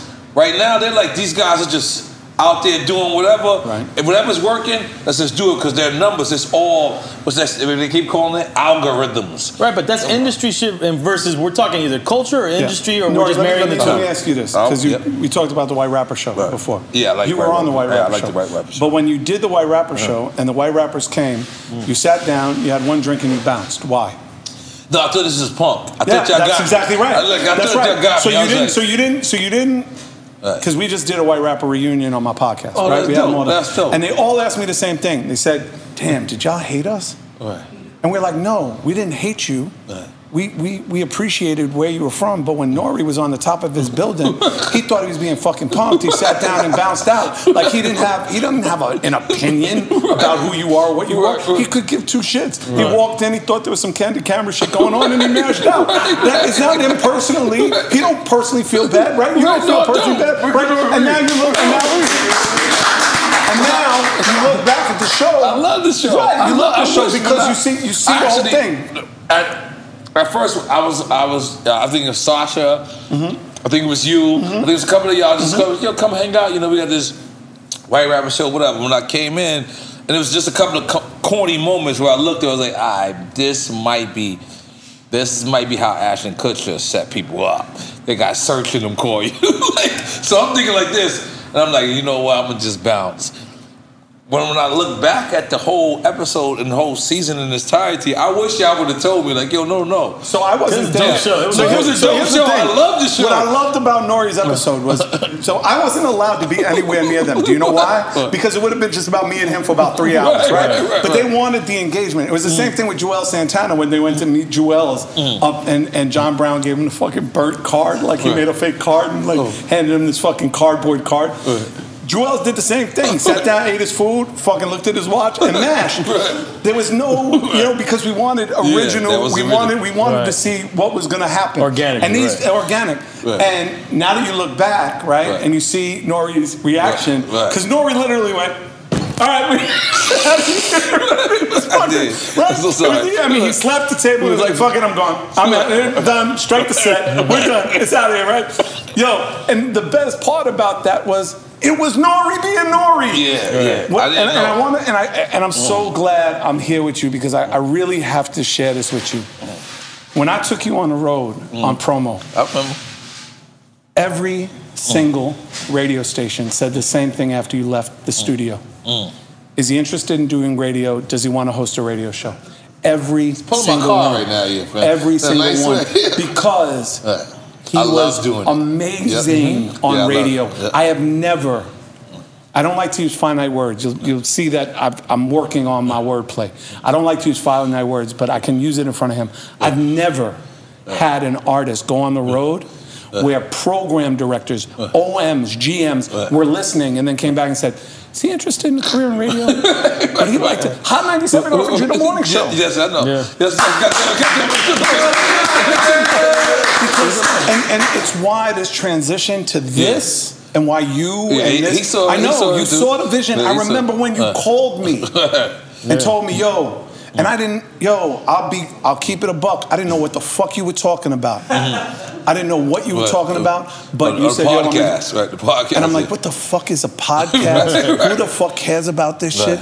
You're a fucking genius. You're a fucking, and I have my company and my wife and I, because it's not me. There's no more Searchlight. The name of the company is 4MC. It's the name of my wife and my children. Because it's about this, right? And it's about what you guys built for me. So what I did in the streets of Far Rockaway, you did here for me. You returned your energy to give me an opportunity. Let me say one thing, right? Because I do use Google now. At first when we started this, I didn't use Google. But when I Googled you, it was so enlightening and it's so fun because the first 2 words of your name is MC. Always. I'll never drop that. So when you hit Google and then you type in MC, there's only a couple of other people who pop up. Do you know who those people are? Probably MC Hammer. No? Yes. Okay, MC Hammer. Okay. Who's the other person who would probably MC Light? No, probably not Light. Light didn't come up immediately. No, MC, I would probably say, you know what, the name that pops in my head is probably, and it's not that, it's probably MC Ren, but it's probably not Ren. It was MC Shan. MC Shan. Queens. Yo, and I don't know, because you know Google's towards the person who you are. But you know what? One of the things, it is biased. It's definitely biased. Trust me, it's biased. But let me tell you something, and I want to talk about this for a second, because Queensbridge deserves all its flowers. God damn it, let's get all its flowers. But in the podcast we did with Kane, we started to talk, because we interviewed all the people that he came up with, that were, obviously still with us. Right. And we started to talk about Lafayette Gardens in Brooklyn, LG. Here's the list of producers and artists that came out of LG. Easy Mo B. Wow. Witch Doctor, who did Ramen is Fundamental, who did Biggie, all right? Mr. C. A.B. Money from Rapping is Fundamental. It can be argued, and then obviously Kane spent a lot of time there, but it can be argued. It's not right or wrong, but it can be argued that LG is probably just as dope as Queensbridge. Wow. I never looked at it like that. Now, I'm not saying it's factual, because there's also a point of it where after 88, 90, 91, 92, you had the surgence of Queensbridge with Nas. Like a generation. With Hot Day, with Mobb Deep, and so on and so forth. But you look at LG. And Marley Marl, let's not forget Marley Marl. No. But the thing about Marley is Marley technically didn't live in Queensbridge, which I found out. He had a house near Queensbridge. He moved to Queensbridge to produce. But paid in full, he did admit on his, he paid, he did absolutely. Bridge, projects. So it's interesting to me, because even with me being a Forrest Gump of hip hop, I didn't connect that. Cool V is from LG. Wow. You know what I'm saying? Like, so you're talking about Cool V. Homie, Cool V. Yeah, DJ Cool V. Better known to y'all as Kamasa Von Lee, or you know what I'm saying? Like, called the Vegas. So it could be argued, and that's the fun that I'm having with my podcast. Is that I'm now looking at it, oh shit, I should do a whole podcast on LG. I'm just let you know, you on a guy who's affiliated to Queensbridge. You're not going to win this argument on this podcast. No, first of all, Queensbridge wins the argument. Brother, I'm from Far Rockaway. Of course this shit ain't never going to fucking win that argument. How proud was you to see that Nas won a Grammy recently? Like, I'm out chilling. I've never watched the Grammys. They never invited me. What the fuck I want to do that? Like, I'm a hater. Like, I'm a hater when it comes to shit like that. You don't invite me to your shit. Fuck it. I think your shit is whack. If you don't invite me to your shit, I don't give a fuck. That's just who I am. But So I've never got invited to Grammy. Even my hottest, like I think they invited me and took it back. I was like, oh, I'm not sure. so I never had that dream, right? But I've made that level, but not. I felt like, and then recently, we're just sitting there. They're like, "You're going to watch the Grammys?" I'm like, no. But I wake up the next day and they're like, "Yo, he won." I'm at a restaurant. We're in Billy's. We order all the crab legs. I drink all the champagne. Give me all the champagne I got. And I do a blog and everybody. And it was like, because, I'm not from Queensbridge. I'm from Left Rack City. But I got a lot of love Left for Rack or Iraq? Well, yeah, the same thing. But I got a lot of love. And I just wanted to show them that love. I didn't want to interpret and say, we're bringing this Grammy back to Left Rack in Queensbridge, because that's not what Nas. Nas is Queensbridge. All day. So I did it. I bigged up Zoe's place. I bigged up my boy Left's place. And I mean, I could see all of them reposted and just being happy and rejoicing. And it just made me feel so proud. Because that's what we is. Like in Queens, like sometimes we're so territorial that we'll be like, I'm from Left Rack, but I'm just from Section 1. I'm from Queensbridge, but I'm just from Vernon Boulevard. Mm-hmm. I'm from Far Rock, but I'm just from Redfern. Yeah, you know what I'm saying? I'm from 40 Project. I'm from South Jamaica, but I'm just from Baisley. Right. And I feel like this was this moment where just all of us Queens rejoiced. Yeah, so how good did you feel from being in the beginning? The trifecta for me, it's threefold for me coming here. One is to be here with you. Two is understanding that Nas not only won a Grammy, but got into the Library of Congress. Right, yep. Double entendre, bangada. But three is making the left on this block and seeing MF Doom on the corner. Mm-hmm. Wow. Because, I know Zev Love X since he was 14 years old. KMD, MF Doom. Yeah. When I'm Googling MF Doom, right up there. Boom. Yeah, well, I mean, I don't know MF Doom. I know Zev Love X. Wow. I know Daniel Dumoulin. I know Sub Rock, may he rest in peace. I know the family. You know what I mean? Like, those were my people. That's just not, it's not just some artist.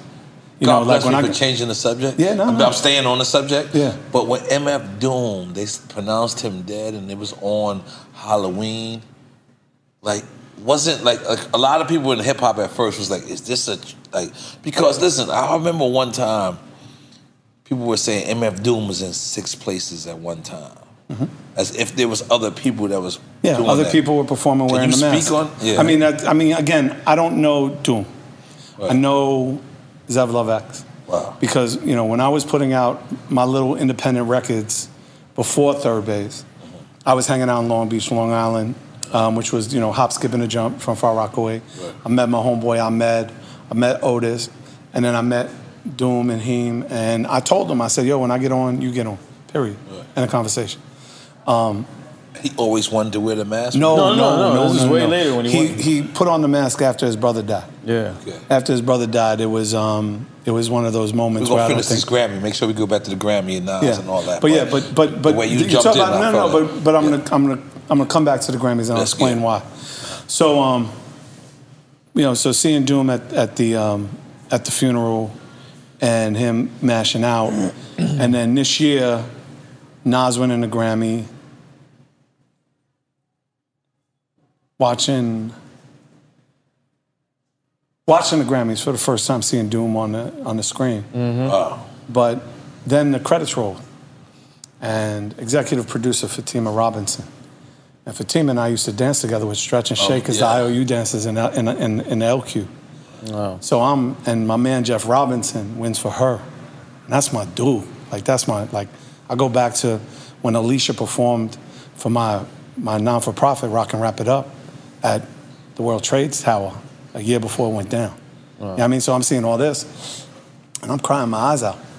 Happy, sad, a million emotions going through me because it's that moment.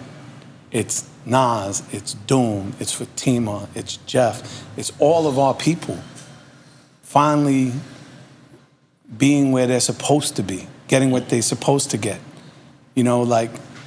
I don't know, if they were going to show Doom. Right. And they did.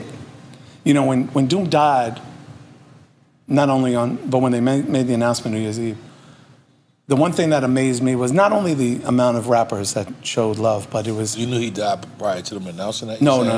Okay, all right. The way the family kept it secret. So they kept it secret. Okay, and I think they did the right thing. Yeah. Because they put his affairs in order.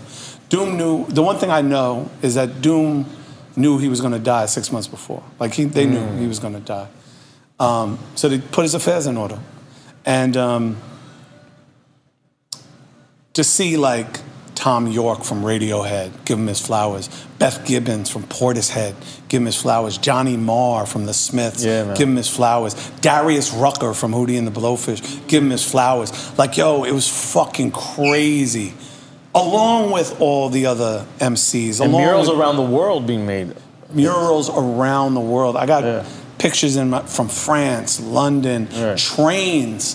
The fucking government of France, Japan, that doesn't allow murals to run on trains. Let the Doom murals run. Amsterdam. You know what I'm saying? Like, the impact that he made, man, was fucking crazy. And you don't expect that. And, you know, talking about amends and talking about being in recovery, because that's one of the things that we're also doing in our podcast company, is me and my homegirl, Kyle Eustace from Hip Hop DX. We have a podcast called Breaking Anonymity, which is about the road to redemption and recovery. Right? Because I think there's a stigma. People think like, oh, you can't have fun. You can't be around people smoking weed when you're an addict. You can't be around this. No, it's about breaking that down and understanding like you can go to a program and get help because there's people that can help you. You know what I mean? And so we have like amazing artists, Danny Boy from House of Pain, Frank Gallagher from the Talking Heads. Like, we have these amazing Slain talking about their road to recovery. And one of the things that I talked about in my amends is there's called direct amends and indirect amends, right? There's a homeboy of mine here I got to make amends with before I leave, right? So there's direct amends, but then there's indirect. And I always thought, man, I can make amends with Subrock. I can make amends with Doom. So now I got to make indirect amends. So the things that I take responsibility for the distance in our relationship, now I got to fix with the next man or the next woman, somebody else, right? Because that's my responsibility. That's my responsibility before they put me in the dirt. So the Grammys, and the beautiful part about the Grammys, you know, again, in going back to it, is that it seemed to me for the first time in hip-hop history that the album of the year was balanced. Alchemist and Freddie Gibbs, like, that fucking album is crazy. Alchemist is a monster. He deserved that. Like, and you talk about, you know, Griselda, like you talk about Benny, you talk about Westside Gunn, you talk about Bodie James, like, motherfuckers are monsters. They're getting fucking Grammy nominations. Like, yo, their movement is crazy. It's balanced. You know, we got this balance. We got this. Finally, we got a little bit of equilibrium. You know, it makes me want to vote. I'm a voter. I don't vote. I'm like N.O.R.E. I'm fuck you. You ain't gonna do shit for me. Grammy voter for anybody. You know what I'm saying? Grammy voter, You know, but like this is another election right now. But you know, but that's, you know, it's what it is, and I feel like there's balance finally because there's people like us who are in this range who have the experience who now can say to the Grammys and NARAS like, whoa, hold up. Blank, let's look at this. And how we look at it is we vote on it. Right. No, that's beautiful. That's beautiful. Wait, you still didn't finish telling us about MC Hammer's hit on you. Okay. Yeah, that's for the book. I'm not going to talk about that. I'm going to talk about that. No, and so safe to say the hit didn't work. No, it definitely didn't work. But it goes back also to amends. Like, you know, so I didn't even say the line. But yeah, I mean, I'm going to eventually have to make amends with the man, right? Yeah. Even though he put a hit out on me, right? Like, I have to make amends. And where I come from, and I'm not being braggadocious when I say this, because even though I grew up in a very traditional Jewish household, I didn't grow up in that household. I grew up in Redfern Project. Right. I grew up in Hamels. I grew up on the street. Like, where we come from, somebody puts a hit out on you, you wipe out their family. Right. You don't wipe out the dude. You wipe out his mom, his sister, his brother, his cousin, his uncle. You leave no bloodline, you know, because the other dudes that I grew up with on the other side of the street in Inwood and in Rosedale, Colombo crime family, Gambino crime family, like, and that's how they moved, right? But that's not who I am today. And I felt that way for a long time. It ate up, it ate me a long time. Like, I got to see this dude. Eventually, I'm going to see this dude. I was in a room with him recently on Clubhouse, and somebody said to me, yo, this is the perfect time. And I'm like, no, it's not. Who? I'm sorry? With Hammer. With Hammer. Yeah. Okay. But I was like, it's not the right time. Like, this is not the right time. The time to do it is when we can sit down, he and I can tell him what my responsibility is, what my role is, right? Even though I didn't say the line, even though the other dude in my group never ever talked about it, he just kind of kept it moving, right? So I'm the one, because, I'm the guy that in hip hop people see as the front man. Even though it was a group, it was all three of us. Right. Right? You know what I mean? So that's my responsibility. So I'll make that amend when I'm ready. Because the part of it that seventh and eighth step is when you're willing. I'm almost there. I'm not completely willing to forget that. Because it was fucking crazy. It was serious. It was real serious. Right. It wasn't any fucking game. It was fucking serious. But I know that that's my responsibility.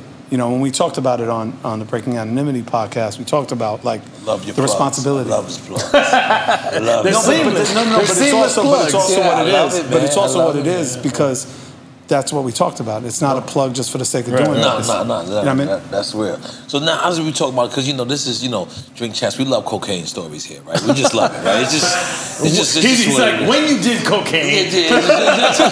Now you're sober, but when you did cocaine. I walked in Leo Cohen's office one day. Leo is one of my favorite executives. I don't know if Leo did anybody else wrong, but he disciplined. Yeah, he got the gas. No. We just called him Elroy Cohen. I mean, we were just fucking with him. Listen, I love Leo. But let me ask my question. Please. So I walk in Leo Cohen's office one day, and he's sitting there, and he has it's a picture on his wall. He has on his nose. On his nose, like a tissue. The picture or him? The picture has a tissue in his nose. So I'm looking, and I'm like, that was a great night. I'm like, yo, is this the time you on the road with Run DMC? And he's like, no. I was sniffing cocaine so much my shit just blows. And I was like, oh my God, I love this story. Right. No, I was not a cocaine dude. Okay. My DOC, which is the slang term for drug of choice in the room, is what you're smoking right there. But you can't be in recovery for bud. I'll be honest. You ever seen half? You can be recovered for anything. So here's the thing. It wasn't the fact that I smoked it. It was how I behaved after I smoked it. And it was the fact that what I did as a man. It was definitely smoking dust. I'm just throwing it out there. You're mixing it with dust. That's a whole different high. That was a dirty in a different time. It was one time. Yeah, it was gone. I'll be honest. No, and the thing was, he blamed it on the bud. Fuck you. I didn't blame shit on the bud. And I damn sure didn't blame it on the fucking dust. I was happy as fuck. I fucking served some dude so bad he tried to kill me with a fucking 25 at a park jam. Oh man. Okay. So hold up. Continue.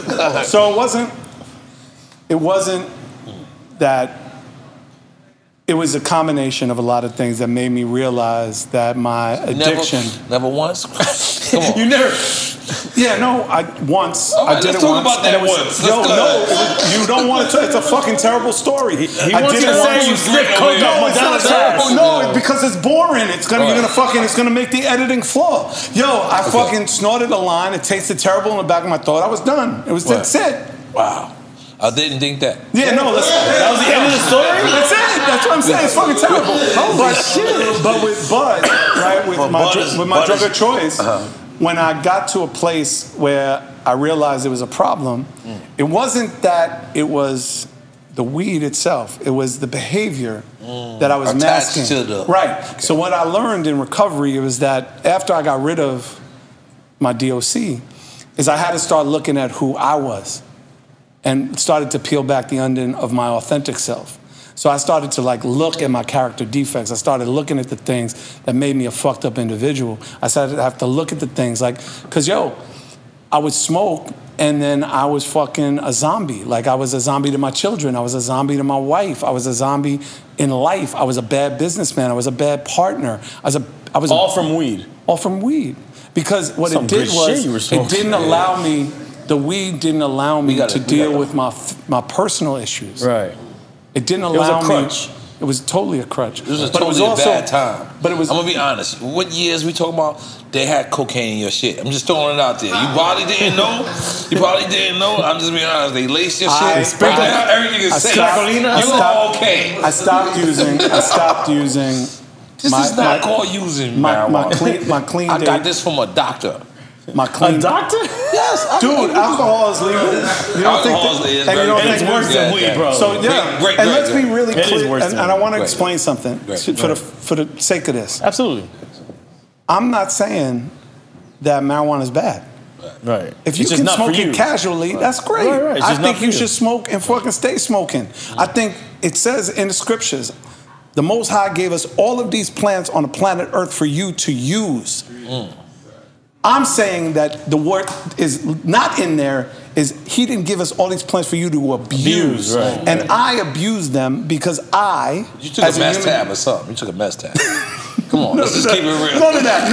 No, and I'm not trying to bring down the room. You're taking ownership of what your experience was. It can't be because weed. It was. You never seen half-baked? Of course I saw half-baked, brother. But for me, you ain't in here. But for me, brother, weed. Come on, yo, he smoked weed in the crack pipe. Let's leave him alone, bro. I cannot let Serch get away with this. But you know what? In those times, they was lacing y'all shit. In those times? In those times, dude, yeah, they was lacing I'm not y'all talking. You're going back to '85. I'm talking about I was smoking in 2010.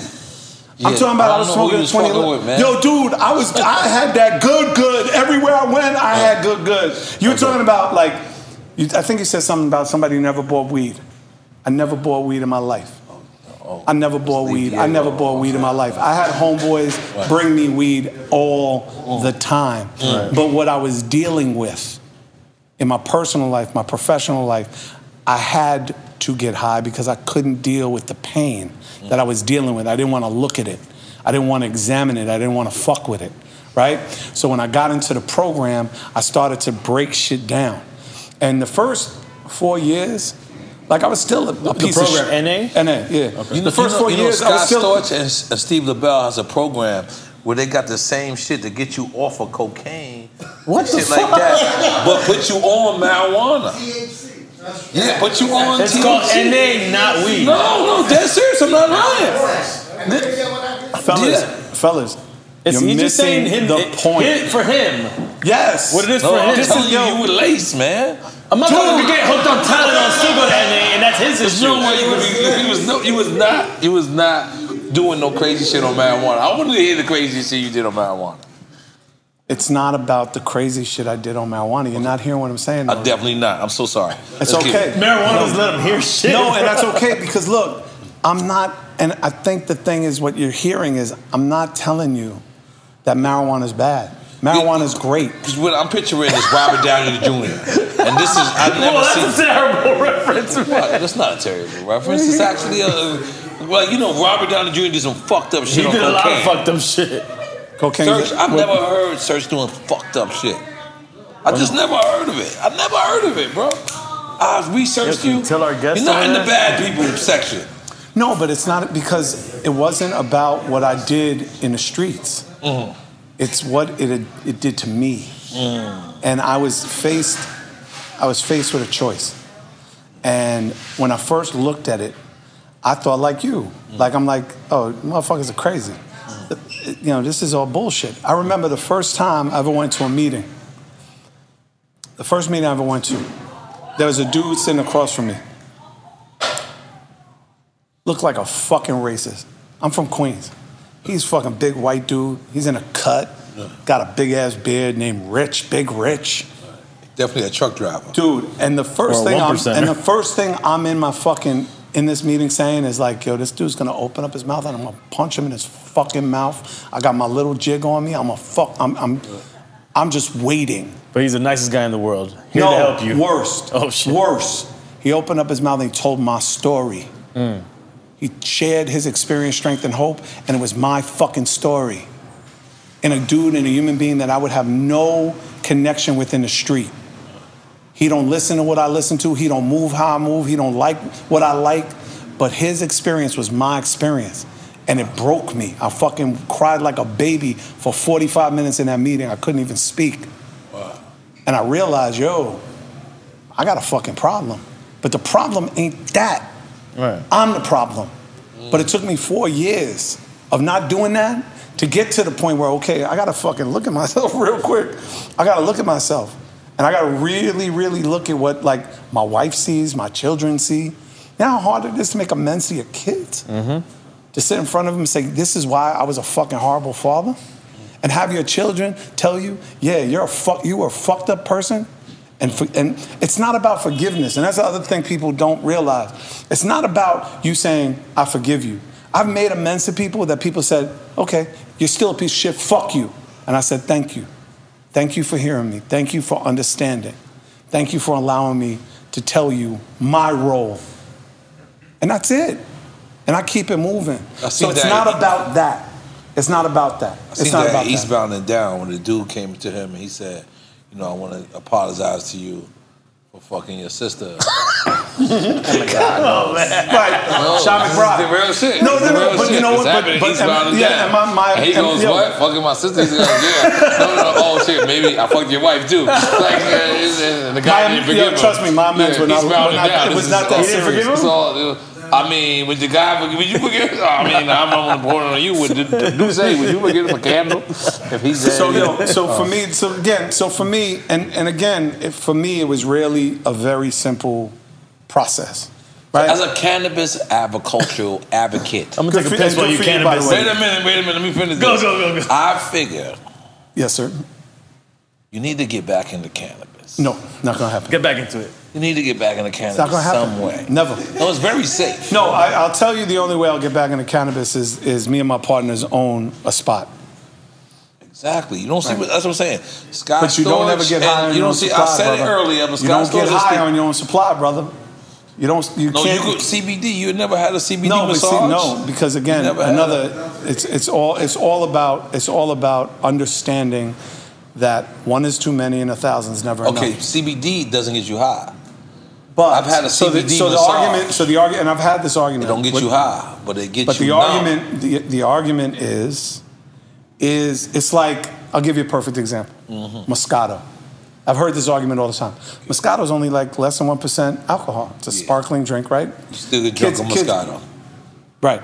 So is that, for an alcoholic, a gateway to this, to that, right?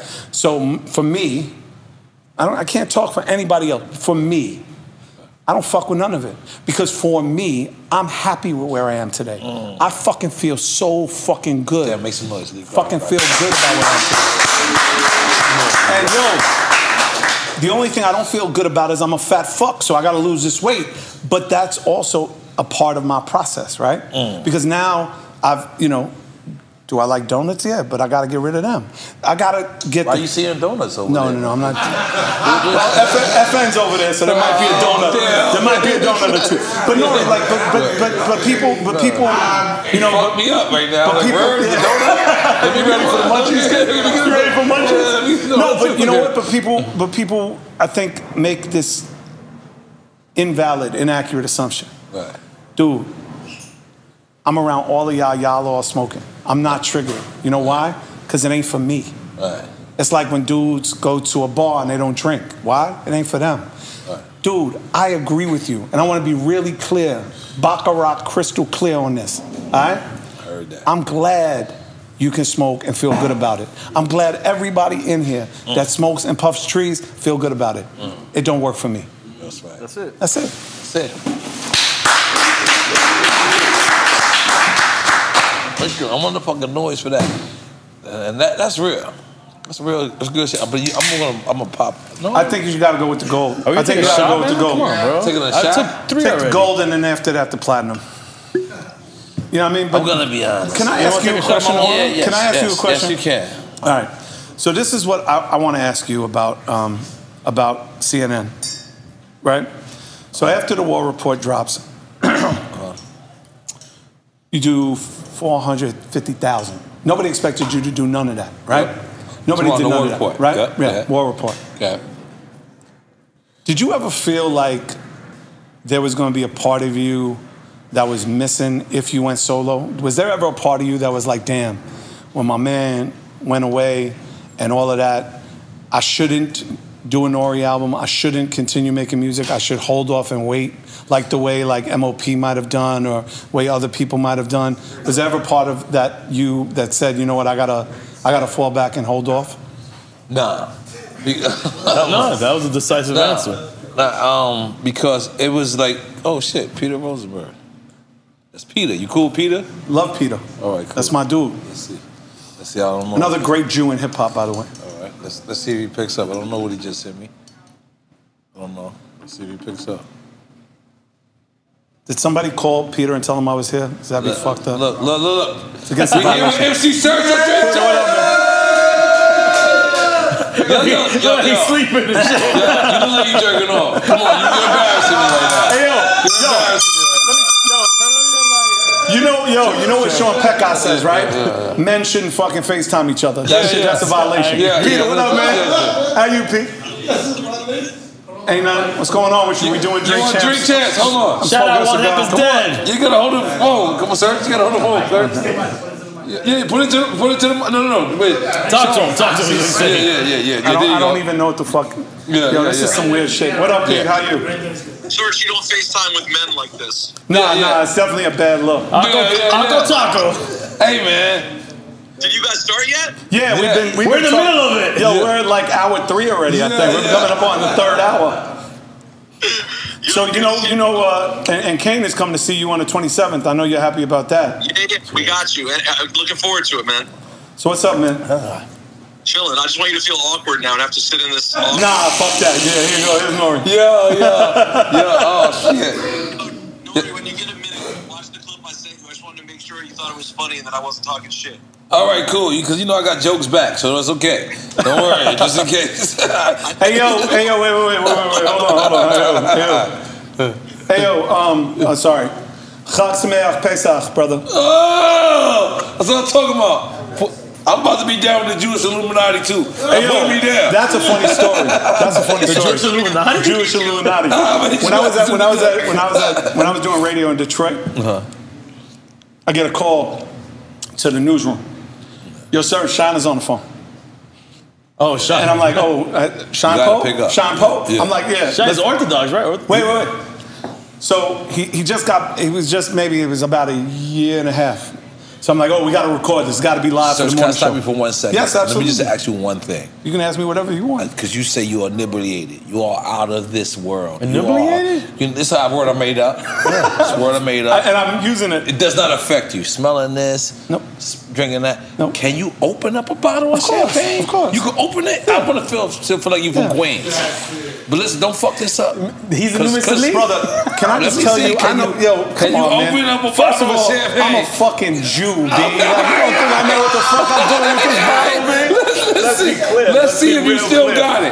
Still got it. When the last time you opened them up? That's a $500 bottle of champagne. That's $300. This $500. I was gonna say. Point it at But let's see. And this is hip hop owned too. Hip hop owned. We just sold it. But let's see if you can do it. But I see the tab. Hold on. Okay, I gotta get the tab. When the last time you opened a bottle of champagne? Oh boy.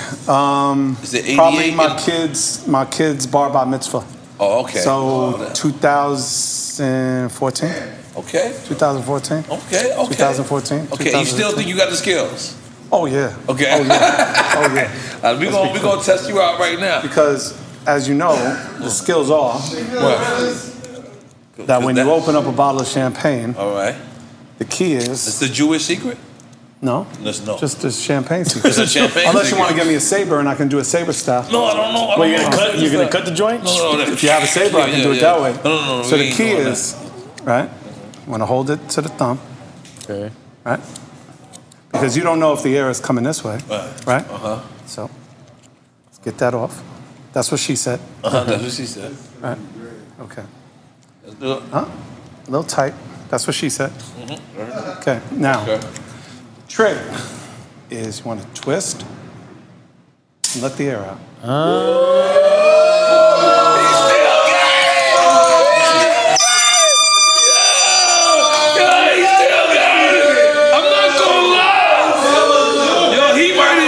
A lot of people here.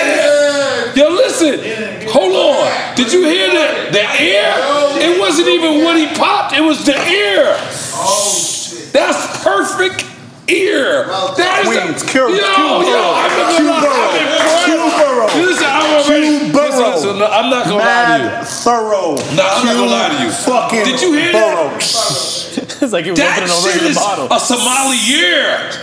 That's what the guys who come in this. A Somali? Somalia. I know. Somalia. Motherfuckers doing that, bitch. I didn't mean the guys in Somalia. I mean, holy, that was hard. That was hard. No, Serch, let me just say something, man. You're a legend. When we started the show like this is what our purpose was, we figured that these new guys, they have their other platforms. You make these new records, and it's great. And we want to support them, too. I don't want to feel like that Drink Champs don't support the new generation. We do support the new generation. It's our focus is on the generation that came before us, the generation that laid it down prior to us, and we want to continue to do that. When we have artists like you, it's such an honor and such a pleasure and such a moment for us. Feel like the shit you were saying just now, I was just falling back into fan mode, and I'm sitting back, I'm like, cause some of this shit I knew, and then some of it I Googled, and some of it I was like, I just want to figure it out right now. And it's such a beautiful moment for me. I know it's such a beautiful moment for him. And we want to thank you in your face. We want to, tell you how much we appreciate for what you're doing, because there's a lot of people who had your positions, had your moments, had your time. I could have said, you know what, I did it. I did my part. Let me get out of here. Let me take my money and let me get the fuck away. Fuck out of Dodge. Let me get out of here. But you can't. One of the things, and I will say this, one of the things, I feel the same way. This is a fanboy moment for me too, because I'm such a fan of yours. Not only because thank you. Not only because I love being on the road with you, and I love being a small part of a great record, getting on the radio, and doing that. But what you guys have built is what I strive for. Even with my Serch Says podcast, even with my individual podcast, I study what you do in your interviews, so that when I do my interviews, I know I'm ready for it. Like, I'm trying to be the Howard Stern of hip hop. Like, I want to fucking hit people over the head with shit where they go, oh shit.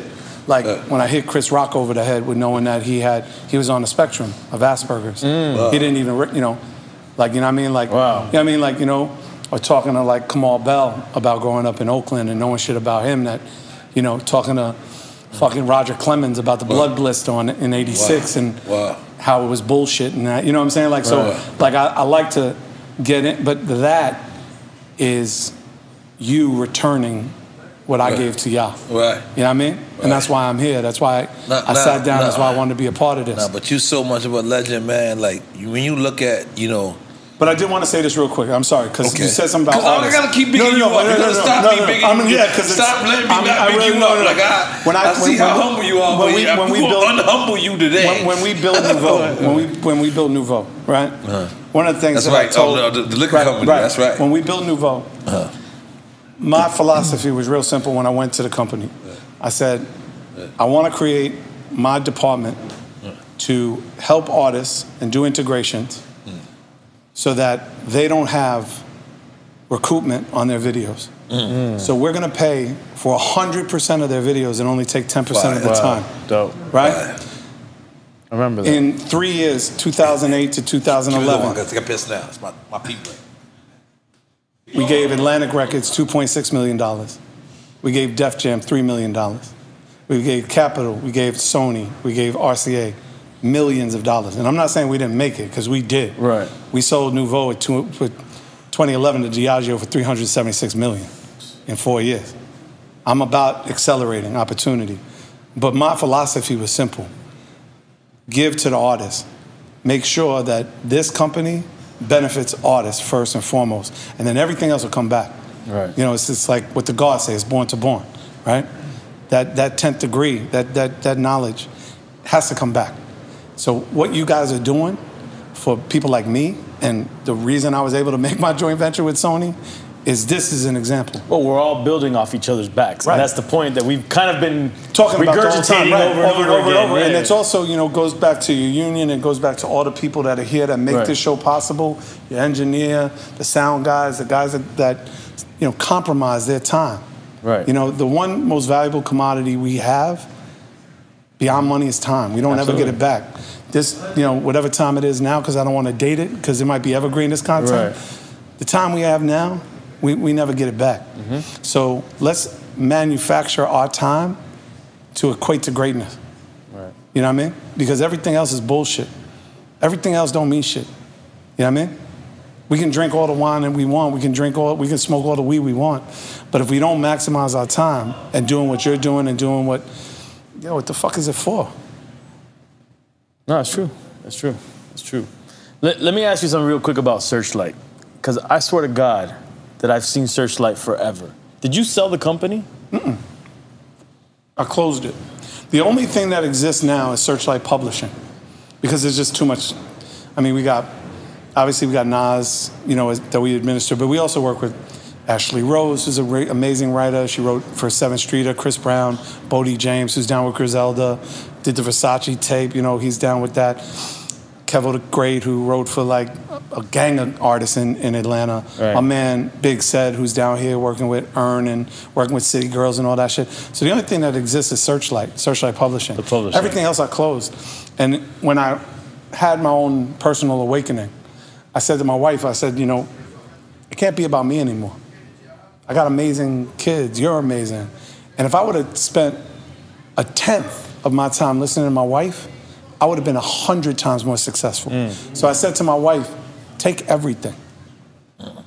My wife owns the royalties, owns the publishing, owns everything. And if I want to do something in business, I talk to Chantel first. I can't make any decisions anymore. Chantel's a black woman? Yep, black and Puerto Rican. Get it right. Cool. From Elmhurst, get it right. She's you, but a woman. And she don't smoke, and she don't drink. You see what's going on? Gary Owens. They asking you, is Gary Owens still invited to the barbecue? And I thought that was hilarious. Yeah. So I'm with my bride 33 years. Right. So when I created 4MC and I made it about the kids and I made it about my wife, it's because that is my sun, my earth, and my moon. And if I would have, and I know he got it in him. It's just something about blacks and Puerto Ricans that got it in him. My wife she could sit down with you for 5 minutes. 5 minutes. She'll walk away from the table and say, don't fuck with him.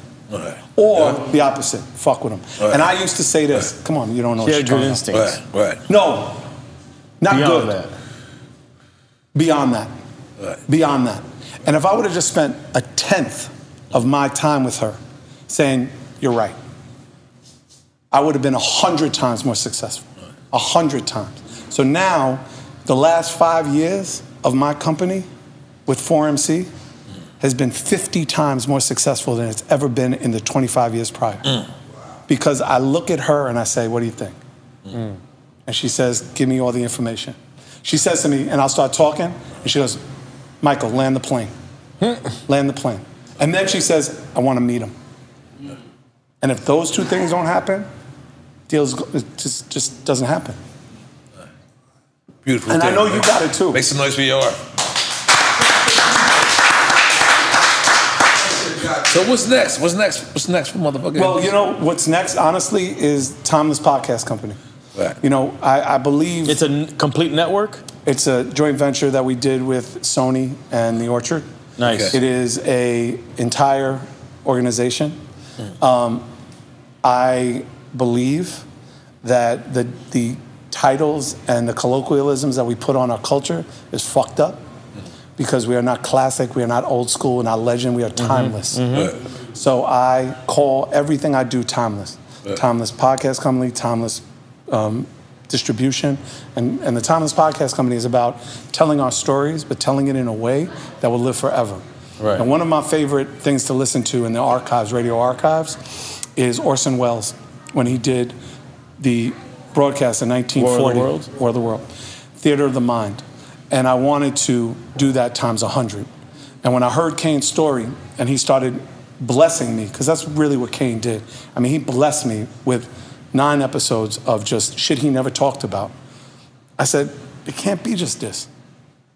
I want to hear the fucking leaves rustling on his block. I want to hear, yo, he grew up across the street from Divine Sounds. I talked to Disco Richie about what people do for money. And we built the sound design all around that. You know what I'm saying? So when you hear it, and even created at the beginning of our show, Immersive Sound Design, we have a trademarked, registered sound effect that was built in a studio, my man Epic and Sugar Studios, that was built to encapsulate everything you're going to hear, everything that you hear. So everything that we do in Timeless Podcast is based on immersive sound design.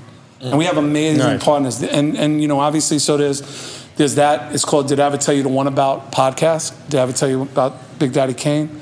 It premieres April 26th. We got Serch Says podcast, which is just an interview, you know, kicking it with people.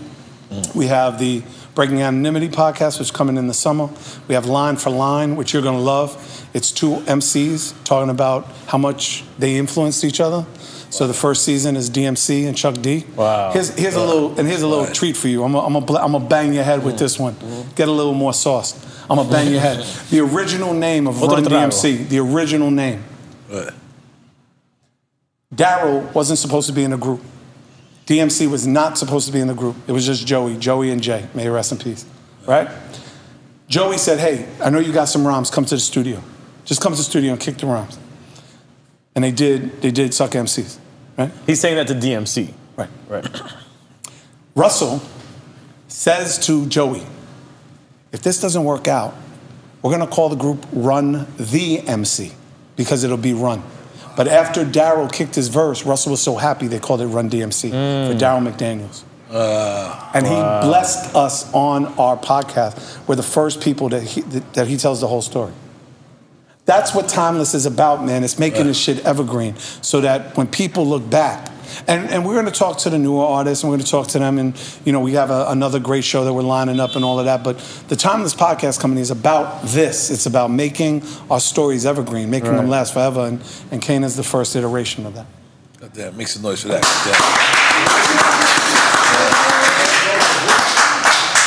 I ain't gonna lie, Serch, you was my man. You actually one of the people that sit down and you tell your story and I can co-sign it all the way through. You are absolutely right. I met you through Akinelli. I had my T.O.R.I. record, had my couple of records, and you brought me on tour. We went on tour. We had a beautiful time. And I want to thank you to your face as a man because there's a lot of things that you did in hip-hop that you didn't have to do.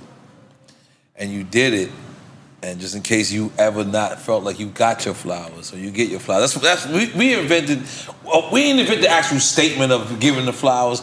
We made it famous in hip hop. You cemented it. In hip hop because I could just remember and it was so beautiful today and yesterday. I just spent those 2 days just watching all your videos. And I'm like, yo, my man, rhythm, you got more rhythm than me on the low. I ain't gonna lie. When I looked, I said, I don't know if I could have did certain shit that you was doing. He was really dancing. And back then you had to dance. Let me tell you something. Can't just be an MC. You had to be a dancer too. Crazy shit was my first tour that we ever went on was with Too Short. Right? Because, we had the West Coast and East Coast locked up, but we had to do the Midwest. Right. So Russell's telling me, there's this dude Too Short. And I'm like, Born and Mac, I know about Short Dog. So we go, and our first show is, I don't know, somewhere, blank, middle of the country. Somewhere. Right. We get on stage, and typical New Yorker, everybody knows me. Everybody knows Third Base, right? You're thinking this. Of course, because I'm from New York. Fuck everybody else. Right? Yo, that's a facto, B. I don't give a fuck. That's a facto. Facto. There was New York, and then the rest of the world was a black. Heard my argument for 3 years on this show. Facto. You're right, facto. So we're in the middle of nowhere, right? It's just mountains, and we're doing this show. And Too Short, it's all love. Yo, hey, player, blah, blah, blah, blah, player. Yo, what up, man? All right, go do your thing, man. I'm going to be on stage and watch you do your thing. Yo, I'm talking about the crowd they were like, they were polite. They were polite. And they kind of knew our records from BET and MTV Rap. Yo, I went out there dancing my ass off. I'm grabbing girls, I'm dancing, and crowd starts getting with us. So, everybody, all the homeboys and out, right. Crowd, we leave, we're like, Too Short. Crowd's going crazy even before he touches the stage. Too Short walked across the stage and went, bitch! And that's all he did for 45 minutes. And annihilated us. We got back to the bus. There was like 3 people there. And his bus, it couldn't even leave. So I'm like, oh, he must have this city on lock. We'll go to the next one. It was Oklahoma. Same shit. Oklahoma, I'm dancing. I'm doing the worm. I'm trying to get I'm like, snake. I'm trying to fucking, I put out all the stuff, hop through my leg, kid and play style, like I'm fucking amped, right? Bitch! That's when I knew. So there's 2 times when I knew that New York wasn't shit. That was A, and B, and facto, and I love you to death, but it is what it is. But the second was when we went on the road with Public Enemy. So it's Public Enemy, Digital Underground, Queen Latifah, Native Tongues, right? We get down south. And I used to love to go to the side of the stage and see the lineup. Because it would usually be Ba Ba Ba Ba Ba or Kane, then Kane and Public Enemy or Third Base Public Enemy. We get down south, Baton Rouge. Ba Ba Ba Ba Ba Ba Ba. Third Base Public Enemy, 2 Live Crew. And I'm like, oh, there's got to be a fucking problem here. And I go to Chuck. I said, Chuck, they fucked up the lineup. He understood. They fucked up the lineup. He's like, no, they didn't. I said, yeah, they did, man. You're fucking Public Enemy. He's like, watch. Yep. And I said, watch what? Fucking 2 Live Crew, they got 1 record. He said, Serch, shut up and watch. And we got to the side of the stage. We perform, crowd goes crazy. Public Enemy performs, crowd goes crazy. And then all of a sudden, the cops come in. And then all of a sudden, 2 Live Crew hits the stage. And Luke says, hey, they ain't gonna let us say our words, so you gonna say them, hey, we want some pussy. And they didn't have to say 1 word. I've never seen a dance like this in my life. The upper row, they were doing like fucking musical chairs around chairs. Fucking 10,000 people.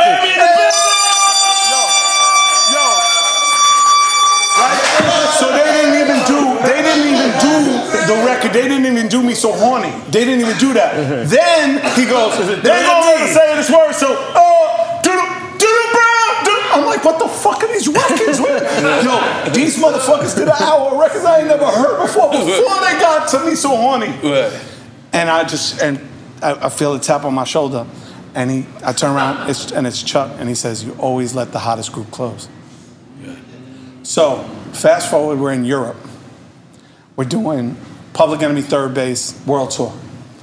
We have the #1 record in the country of Gasface. At the time, the Queen of England was trying to pass a law called the poll tax, P-O-L-L tax.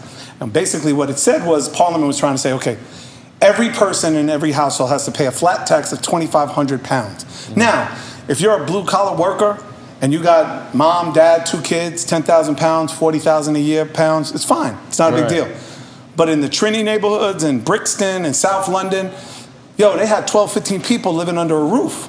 Caribbean families. They couldn't afford that fucking, they're not even bringing that home. It was civil unrest. I mean, it was like Black Lives Matter before Black Lives Matter. I mean, fucking barrels burning in the streets, no poll tax, all of that. We go to Brixton Academy, which is like one of the oldest theaters in London, in Brixton. I look at the Public Enemy Third Base, right? So I'm like, oh, okay. Flavor, I'll never forget this. So this is this old rickety building with the bass, the building shaking.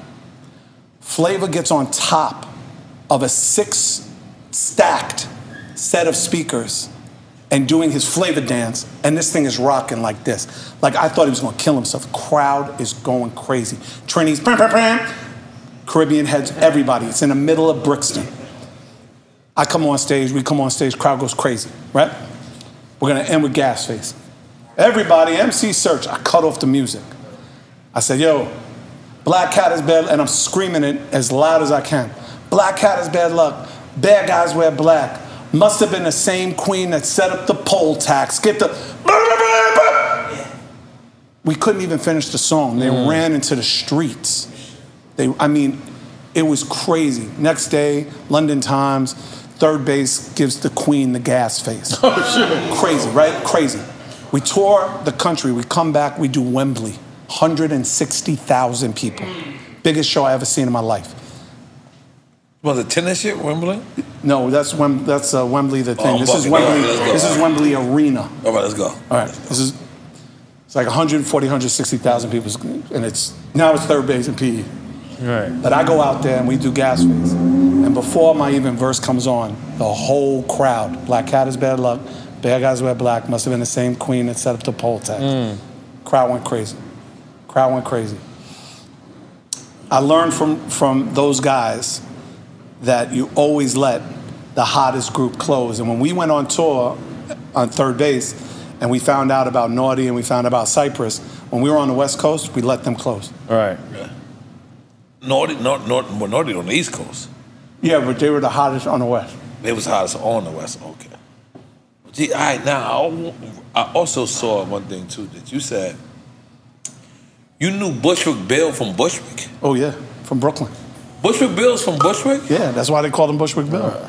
I mean, it makes sense. I thought they was from Texas. Come on, man. DJ Premier from Texas, too, but he's from Brooklyn now. Yo, that fucked me up. Because we sit here with Jay Prince. Yeah. I spent Scarface pretty Bill moved. He fucking moved, man. I'm from LA. I didn't know Bushwick Bill was from Bushwick. No, that's different. Like, I thought that was, it did make sense when you said it. Right. But I was like, wait a minute, I thought they were all from Texas. Well, they eventually were from Texas. They were all so from you Houston. knew him from Brooklyn? Yeah. How the fuck did you meet Bushwick Bill and Brooklyn? Just from being around the scene in Brooklyn. Like I told you, I'm the fucking Forrest Gump. I was everywhere. Like I was fucking everywhere. So I met Bill when I was with the Bad Boys. Inspector Gadget, remember that record? So half the dudes were from Bed-Stuy, the other dudes were from Brownsville, and we just bumped into Bill. Wow. And yeah, we just became cool. And then like maybe 6 months, a year later, he moved to Houston. Okay. Bushwick Bill's originally from Bushwick. Yes, sir. That's why they call him Bushwick Bill. Maybe that's why. They traded. Fucked me up. They traded Premier for Bushwick Bill. I don't know. A hell of a trade. That's a hell of a trade. It's a fucking great trade to me, man. Fuck it, man. Yo, let me tell you something, Both man. legends. Both legends. Rest in peace, Bushwick Bill. Man. I can't thank you so much, my brother. Like, wow. So do you know I was going to ask you not to smoke weed here, right?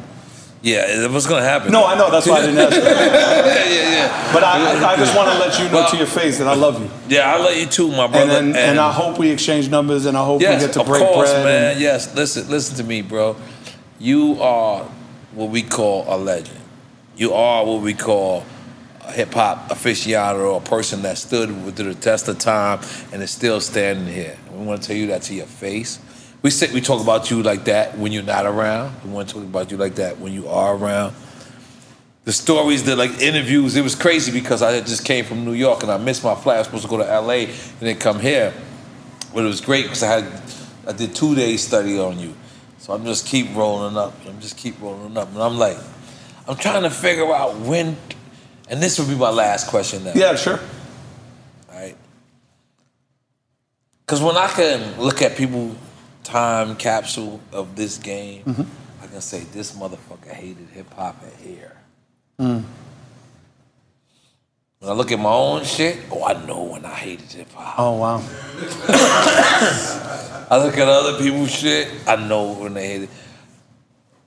Definitively, I could not. If, you could correct me if I'm wrong, if there was ever a moment that you did just say, this is not what I signed up for, this is not what I wanted to be a part of. When I looked at the footage that is available, and the Googles that is available, was there ever a moment where you was just like, man, this is not it. This is not what I want to be a part of, or was there ever one? No. Never. No. Never. This culture gave me everything. Okay, so was there any point you was disappointed? You can't tell me no on that. No, yes. When Vanilla Ice and Hammer were on the radio and our people, I respect that. Were not on the radio. I respect that. That for me was heartbreaking. You know, I always tried, and again, I don't like to use finite words, but I'll use it here.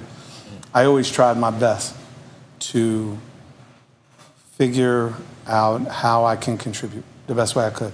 Even in building nonfiction and being a part of that and having a plan and going to Geffen and just saying, hey, these guys are gonna be the Ramones of hip hop. Like, I just knew it. Like, I just knew that they didn't need radio to be millionaires and, you know, sell millions of records. It's just building a studio with Necro and Ill Bill in the middle of Brooklyn and making music.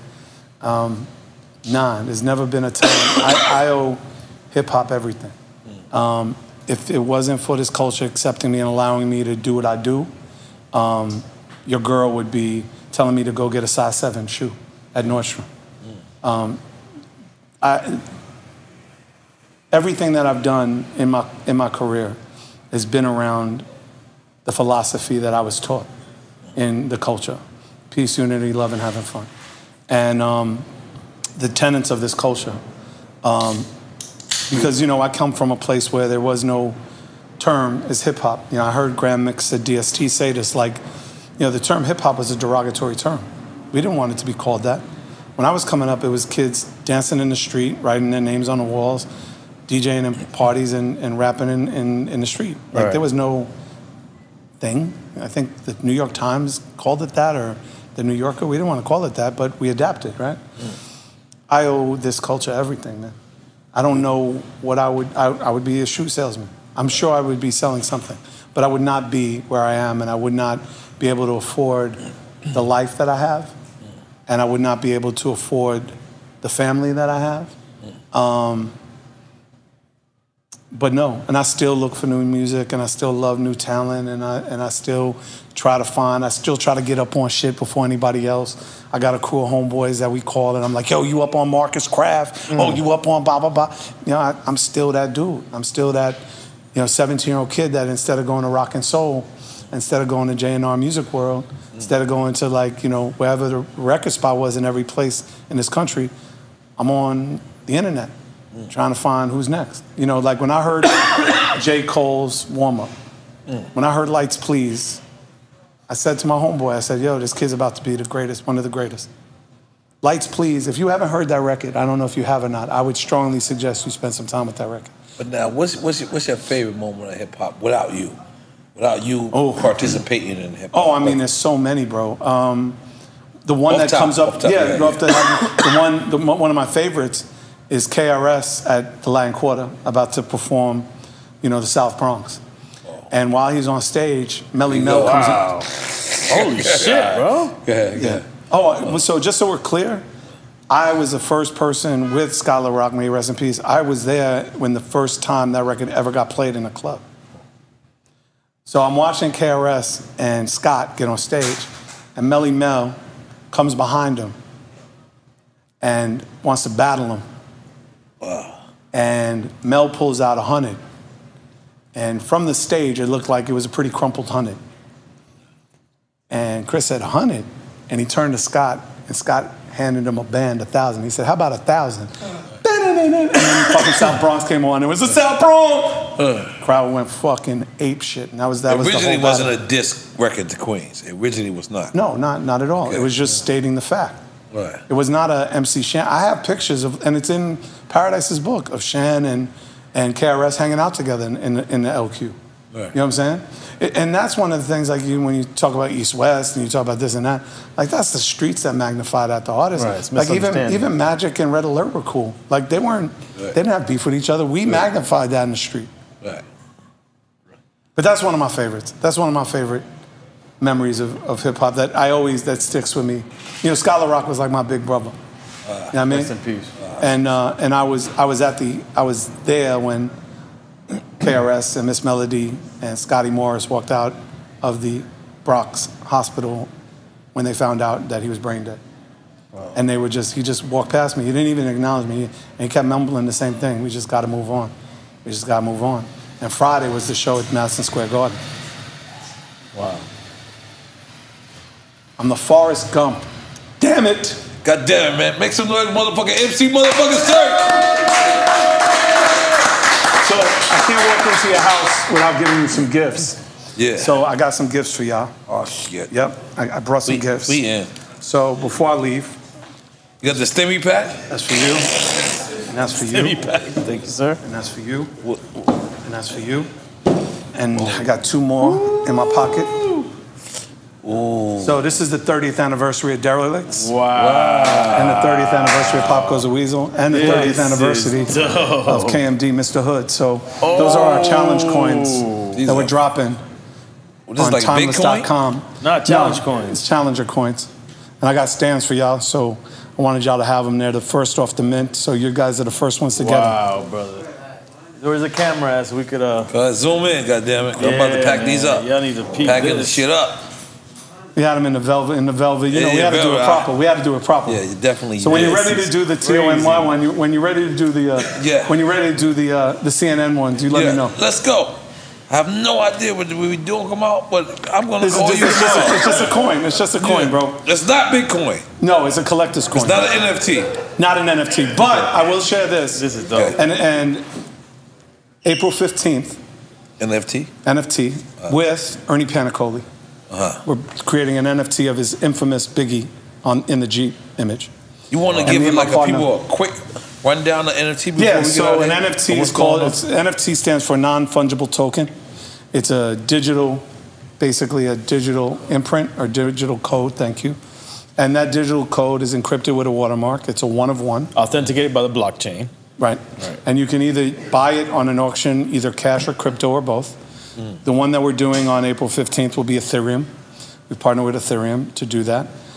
If you're unfamiliar, go to OpenSea.com and we will help those who want to get involved open up a crypto wallet. Right. Because that's the other part of the education is if you want to get wealth, real wealth, then you have to understand cryptocurrency. Right. So we will help. Coinbase is one of the apps to use, right? OpenSea. So we are helping those who want to be involved in this NFT auction create their cryptocurrency wallet. Wow. So you can do that, and then we'll be doing others towards the year. No, we're actually working on something already. Good. That's great. That's great. Well, if you really want to get some money, you holla at me. Oh, my goddamn. Let's take some pictures and take a drop. And this is it, man.